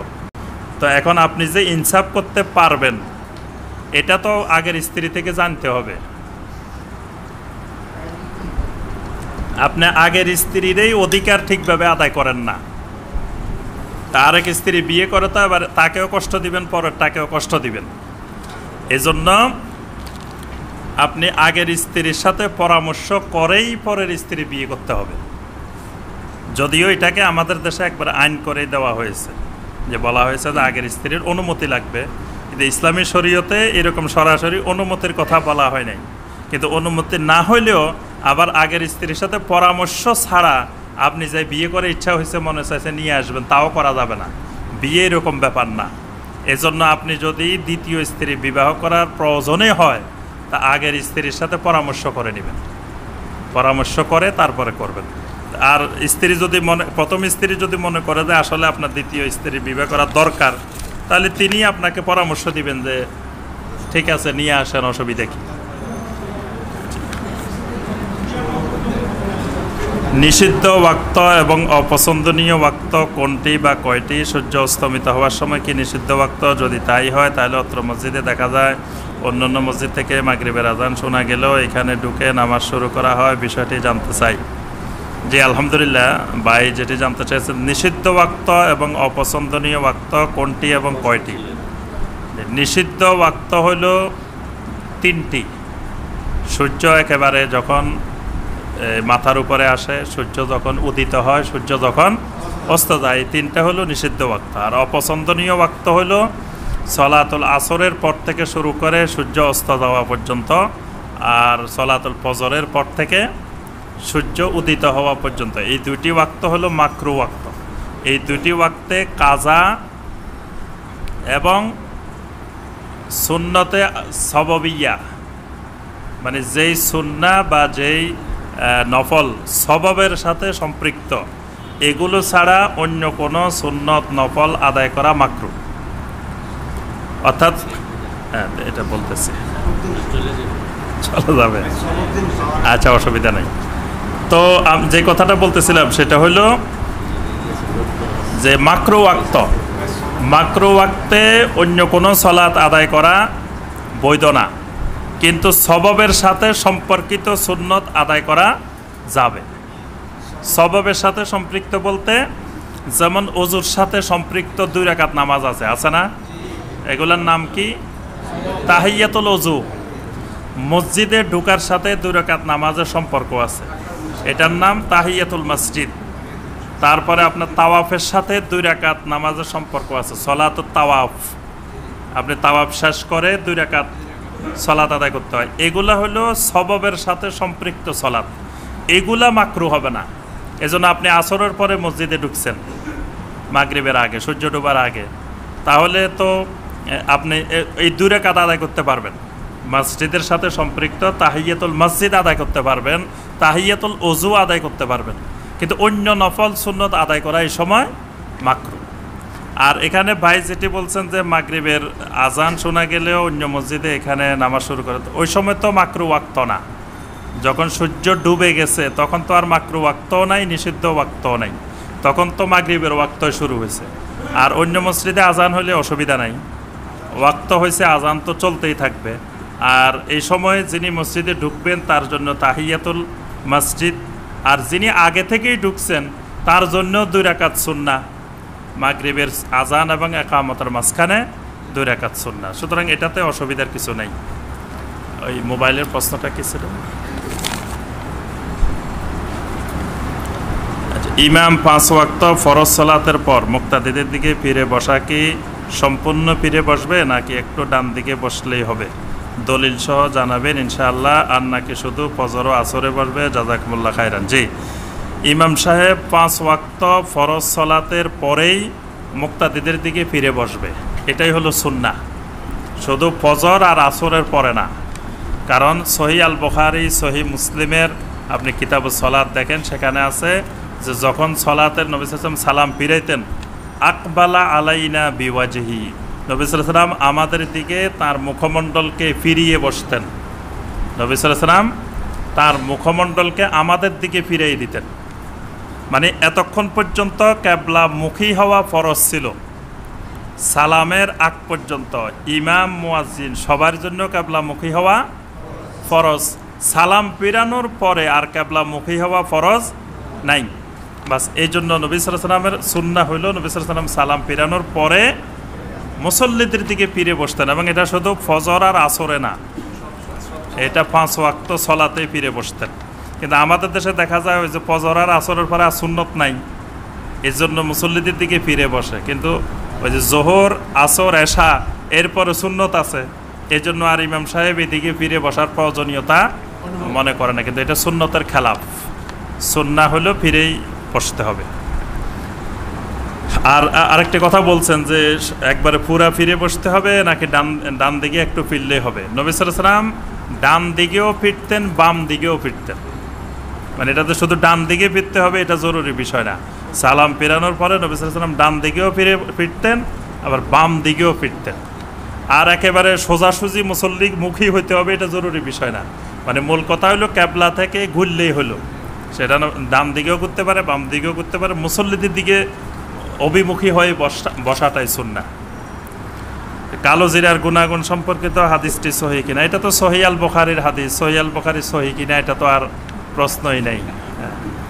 কোরআন হাদিসের অ্যাপস সম্বলিত মোবাইল নিয়ে প্রস্রাব পায়খানা বা পায়ের কাছে রেখে নামাজ আদায় করা যাবে কিনা, এটা আমরা যে গত খুতবায় তো আলোচনা করছি। গত খুতবা যেটা ছিল আমাদের যে মোবাইল ফোন ব্যবহারের শরঈ বিধিবিধান, এই খুতবার মধ্যে এই মাসালা আমরা আলোচনা করেছি। সেখানে কোরআন হাদিসের অ্যাপস সম্বলিত মোবাইল নিয়ে প্রস্রাব পায়খানা যেতে পারবেন, কোনো অসুবিধা নেই। শর্ত হলো মোবাইলের স্ক্রিনে কোনো কোরআনের আয়াত, কোনো হাদিস এগুলো রাখা যাবে না। স্ক্রিনে রেখে ওই মোবাইল নিয়ে টয়লেটে বাথরুমে যাওয়া যাবে না। কিন্তু মেমোরি কার্ডে বা ভিতরে যদি কোরআন হাদিসের অ্যাপস থাকে সেটা নিয়ে বাথরুমে যেতে কোনো অসুবিধা নেই। কারণ আমাদের ব্রেন যেটা, এটাও তো মেমোরি কার্ড। তো এই মেমোরি কার্ডে কোরআন আছে না, হাদিস আছে না। আজ এতক্ষণ বললাম যে এগুলো কোথা থেকে, এই মেমোরি কার্ড থেকে বলছি না। তো এটা যদি বাথরুমে নেওয়া যায় না হয় তাহলে তো মাথা খুলি রাখি যেতে হবে বাথরুমে। তারপরে কালবের মধ্যে কোরআন আছে, হাফেজের তো পুরো কোরআনেই এখানে অ্যাপস বসানো আছে। তো এখন হাফেজ সাহেব যদি এটা রেখেই যাইতে হয় তাহলে তো এটা খুলেই বাথরুমে যাইতে হবে। এই জন্য মুফাসসিরিন কেরাম, ফুকাহায়ে কেরাম বলছেন যে এরকম ভিতরে থাকলে এটা কোনো অসুবিধা নেই, এটা নিয়ে সব জায়গায়। আবার যদি মনে করেন এটা নিয়ে যাওয়া যায় না, আপনি টয়লেটের বাইরে রেখে গেলেন, আসি তো আর এটা পাওয়ার সম্ভাবনাই নাই, মোবাইলে শেষ। জি, তারপরে বলছেন যে ইমাম জোরে আমিন না বললে যদি মুক্তাদি বলে ইমামের ইক্তেদা করা হয় কিনা। এই মাসালা আমরা অনেকবার আলোচনা করছি। ইমামের ইক্তেদা বলতে ইমামের আসলে ইক্তেদা না, ইমামের মোতাবা, ইমামের অনুসরণ করা, মোতাবা করাটা ওয়াজিব। ইমামের মোতাবা না করলে সলাতে হবে না, বরং ইমামের মোতাবা করার জন্য অনেক সময় আপনার মাসআলার সাথে ইমামের মাসআলার খেলাফ হইলেও আপনাকে ইমামের মাসআলা অনুসরণ করাটা ওয়াজিব। যেমন আমি একটা মাসআলা বলি, সেটা হলো দ্বিতীয় রাকাতের পরে, তৃতীয় রাকাতের পরে যখন আপনি সেজদা থেকে দাঁড়াবেন, এই সেজদা এবং দাঁড়ানো দুইটার মাঝখানে একটা বৈঠক আছে। এই বৈঠকটার নাম হলো জালসায়ে ইস্তিরাহা, মানে বিশ্রামের বৈঠক। এই ব্যাপারে সহিহ হাদিস আছে। তবে এটা সুন্নাহ কিনা এটা নিয়ে আবার একতলাফ আছে। কারো মতে এটা সুন্নাহ, কারো মতে এটা সুন্নাহ নয়।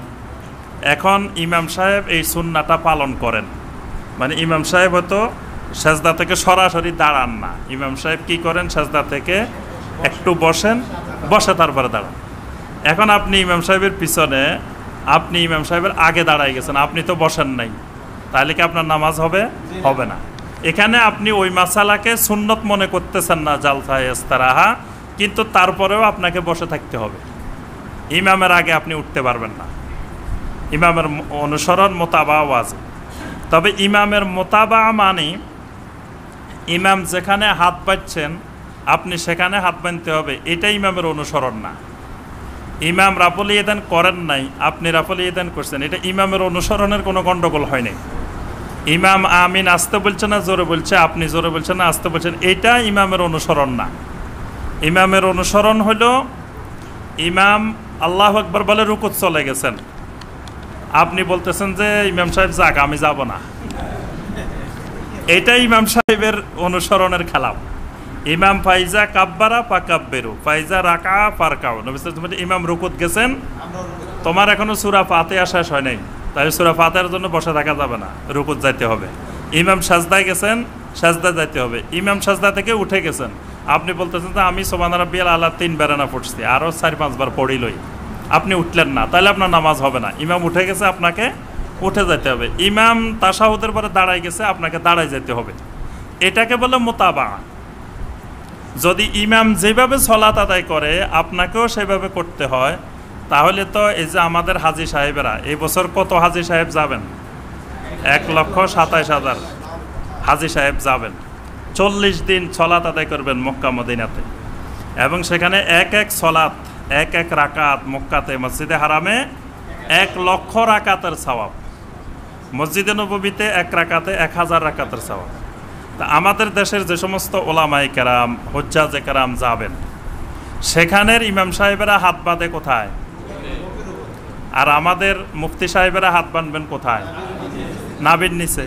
সেখানের ইমাম সাহেবেরা আমিন কি জোরে বলে না আস্তে বলে? আমাদের মুফতি সাহেবেরা কি বলবেন? আস্তে বলবেন। সেখানকার ইমাম সাহেবেরা ইমামের এই আপনার রাফল ইয়াদান করেন, আমাদের দেশের যারা যাবেন তারা তো রাফল ইয়াদান করবেন না। তাহলে তো এই 40 দিনে তাদের 1 ওয়াক্ত নামাজও হবে না, বরং 1,00,000 রাকাত থেকে মাহরুম, 1000 রাকাত থেকে মানে তাদের নামাজে হয় নাই, কারণ তারাই তো ইমামের ইত্তেবা করেন নাই। ইমাম যেমনে করছে তারা সেভাবে করছেন, তো তাহলে তো তাদের নামাজে হবে না। অর্থাৎ ইমাম যেখানে হাত বাঁধবেন মুসল্লিকেও সেখানে হাত বাঁধা, এটা ইমামের অনুসরণ না। ইমাম রাফল ইয়াদান করেছেন, মুক্তাদি করে নাই, এটাতে ইত্তেবার কোনো অসুবিধা নেই। মানে যে একতলাফি মাসাইলগুলো আছে, এই একতলাফি মাসালাগুলোর ক্ষেত্রে ইমাম একরকম, মুয়াজ্জিন একরকম, ইমাম একরকম, মুসল্লি একরকম, দুজন দুই রকম করলে কোনো অসুবিধা নেই, এটা ইমামের অনুসরণ না। যে ভাই কিছু বলতে চাইছেন?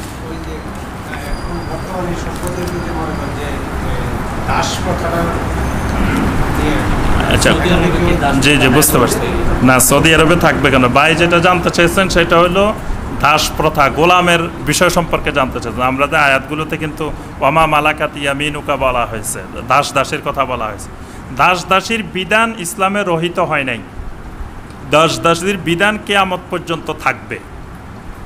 দাস দাসের বিধানটা ইসলামে জেহাদের সাথে সম্পৃক্ত। কোনো স্বাধীন মানুষকে দাস দাসী বানানো এটা ইসলামে হারাম। কোনো স্বাধীন মানুষকে বাজারে নিয়ে আপনি বিক্রি করে দিলেন, আরেকজন এটাকে গোলাম বানায় নিল, এটা ইসলামে কিয়ামত পর্যন্ত হারাম। কিন্তু ইসলামে জেহাদকে বন্ধ করা হয় নাই। জেহাদ ফি সাবিলিল্লাহ, অরিজিনাল যেটা জেহাদ ফি সাবিলিল্লাহ, এটা নবী সাল্লাল্লাহু আলাইহি ওয়াসাল্লাম বলেছেন আল জেহাদু মাদিন ইলা ইয়াউমিল কিয়ামা, এটা কিয়ামত পর্যন্ত থাকবে।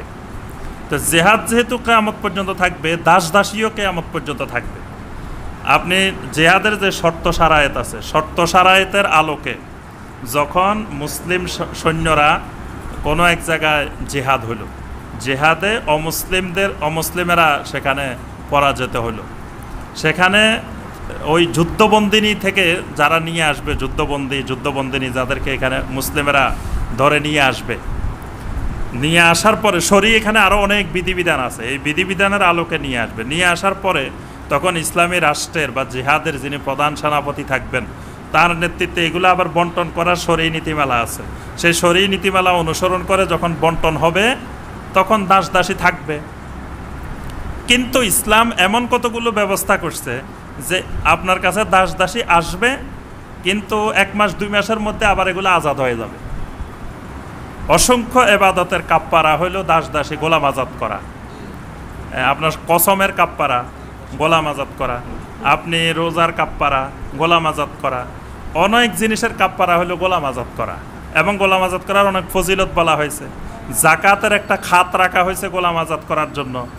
অর্থাৎ এই কারণগুলোতে অল্প দিনের মধ্যে দাস দাসীরা আজাদ হয়ে যাবে, দাস দাসী থাকবে না। কিন্তু দাস দাসীর বিধান কিয়ামত পর্যন্ত থাকবে। কথাটা বুঝতে পারছেন? ইসলাম মানুষকে গোলাম বানানোর পক্ষে না, কিন্তু সাময়িক সময়ের জন্য, কিছুদিনের জন্য এরকম গোলাম থাকবে, আর সেই গোলাম আস্তে আস্তে পর্যায়ক্রমে আজাদ হয়ে যাবে। সুবহানাকা আল্লাহুম্মা বিহামদিকা আশহাদু আল্লা ইলাহা ইল্লা আনতা আস্তাগফিরুকা।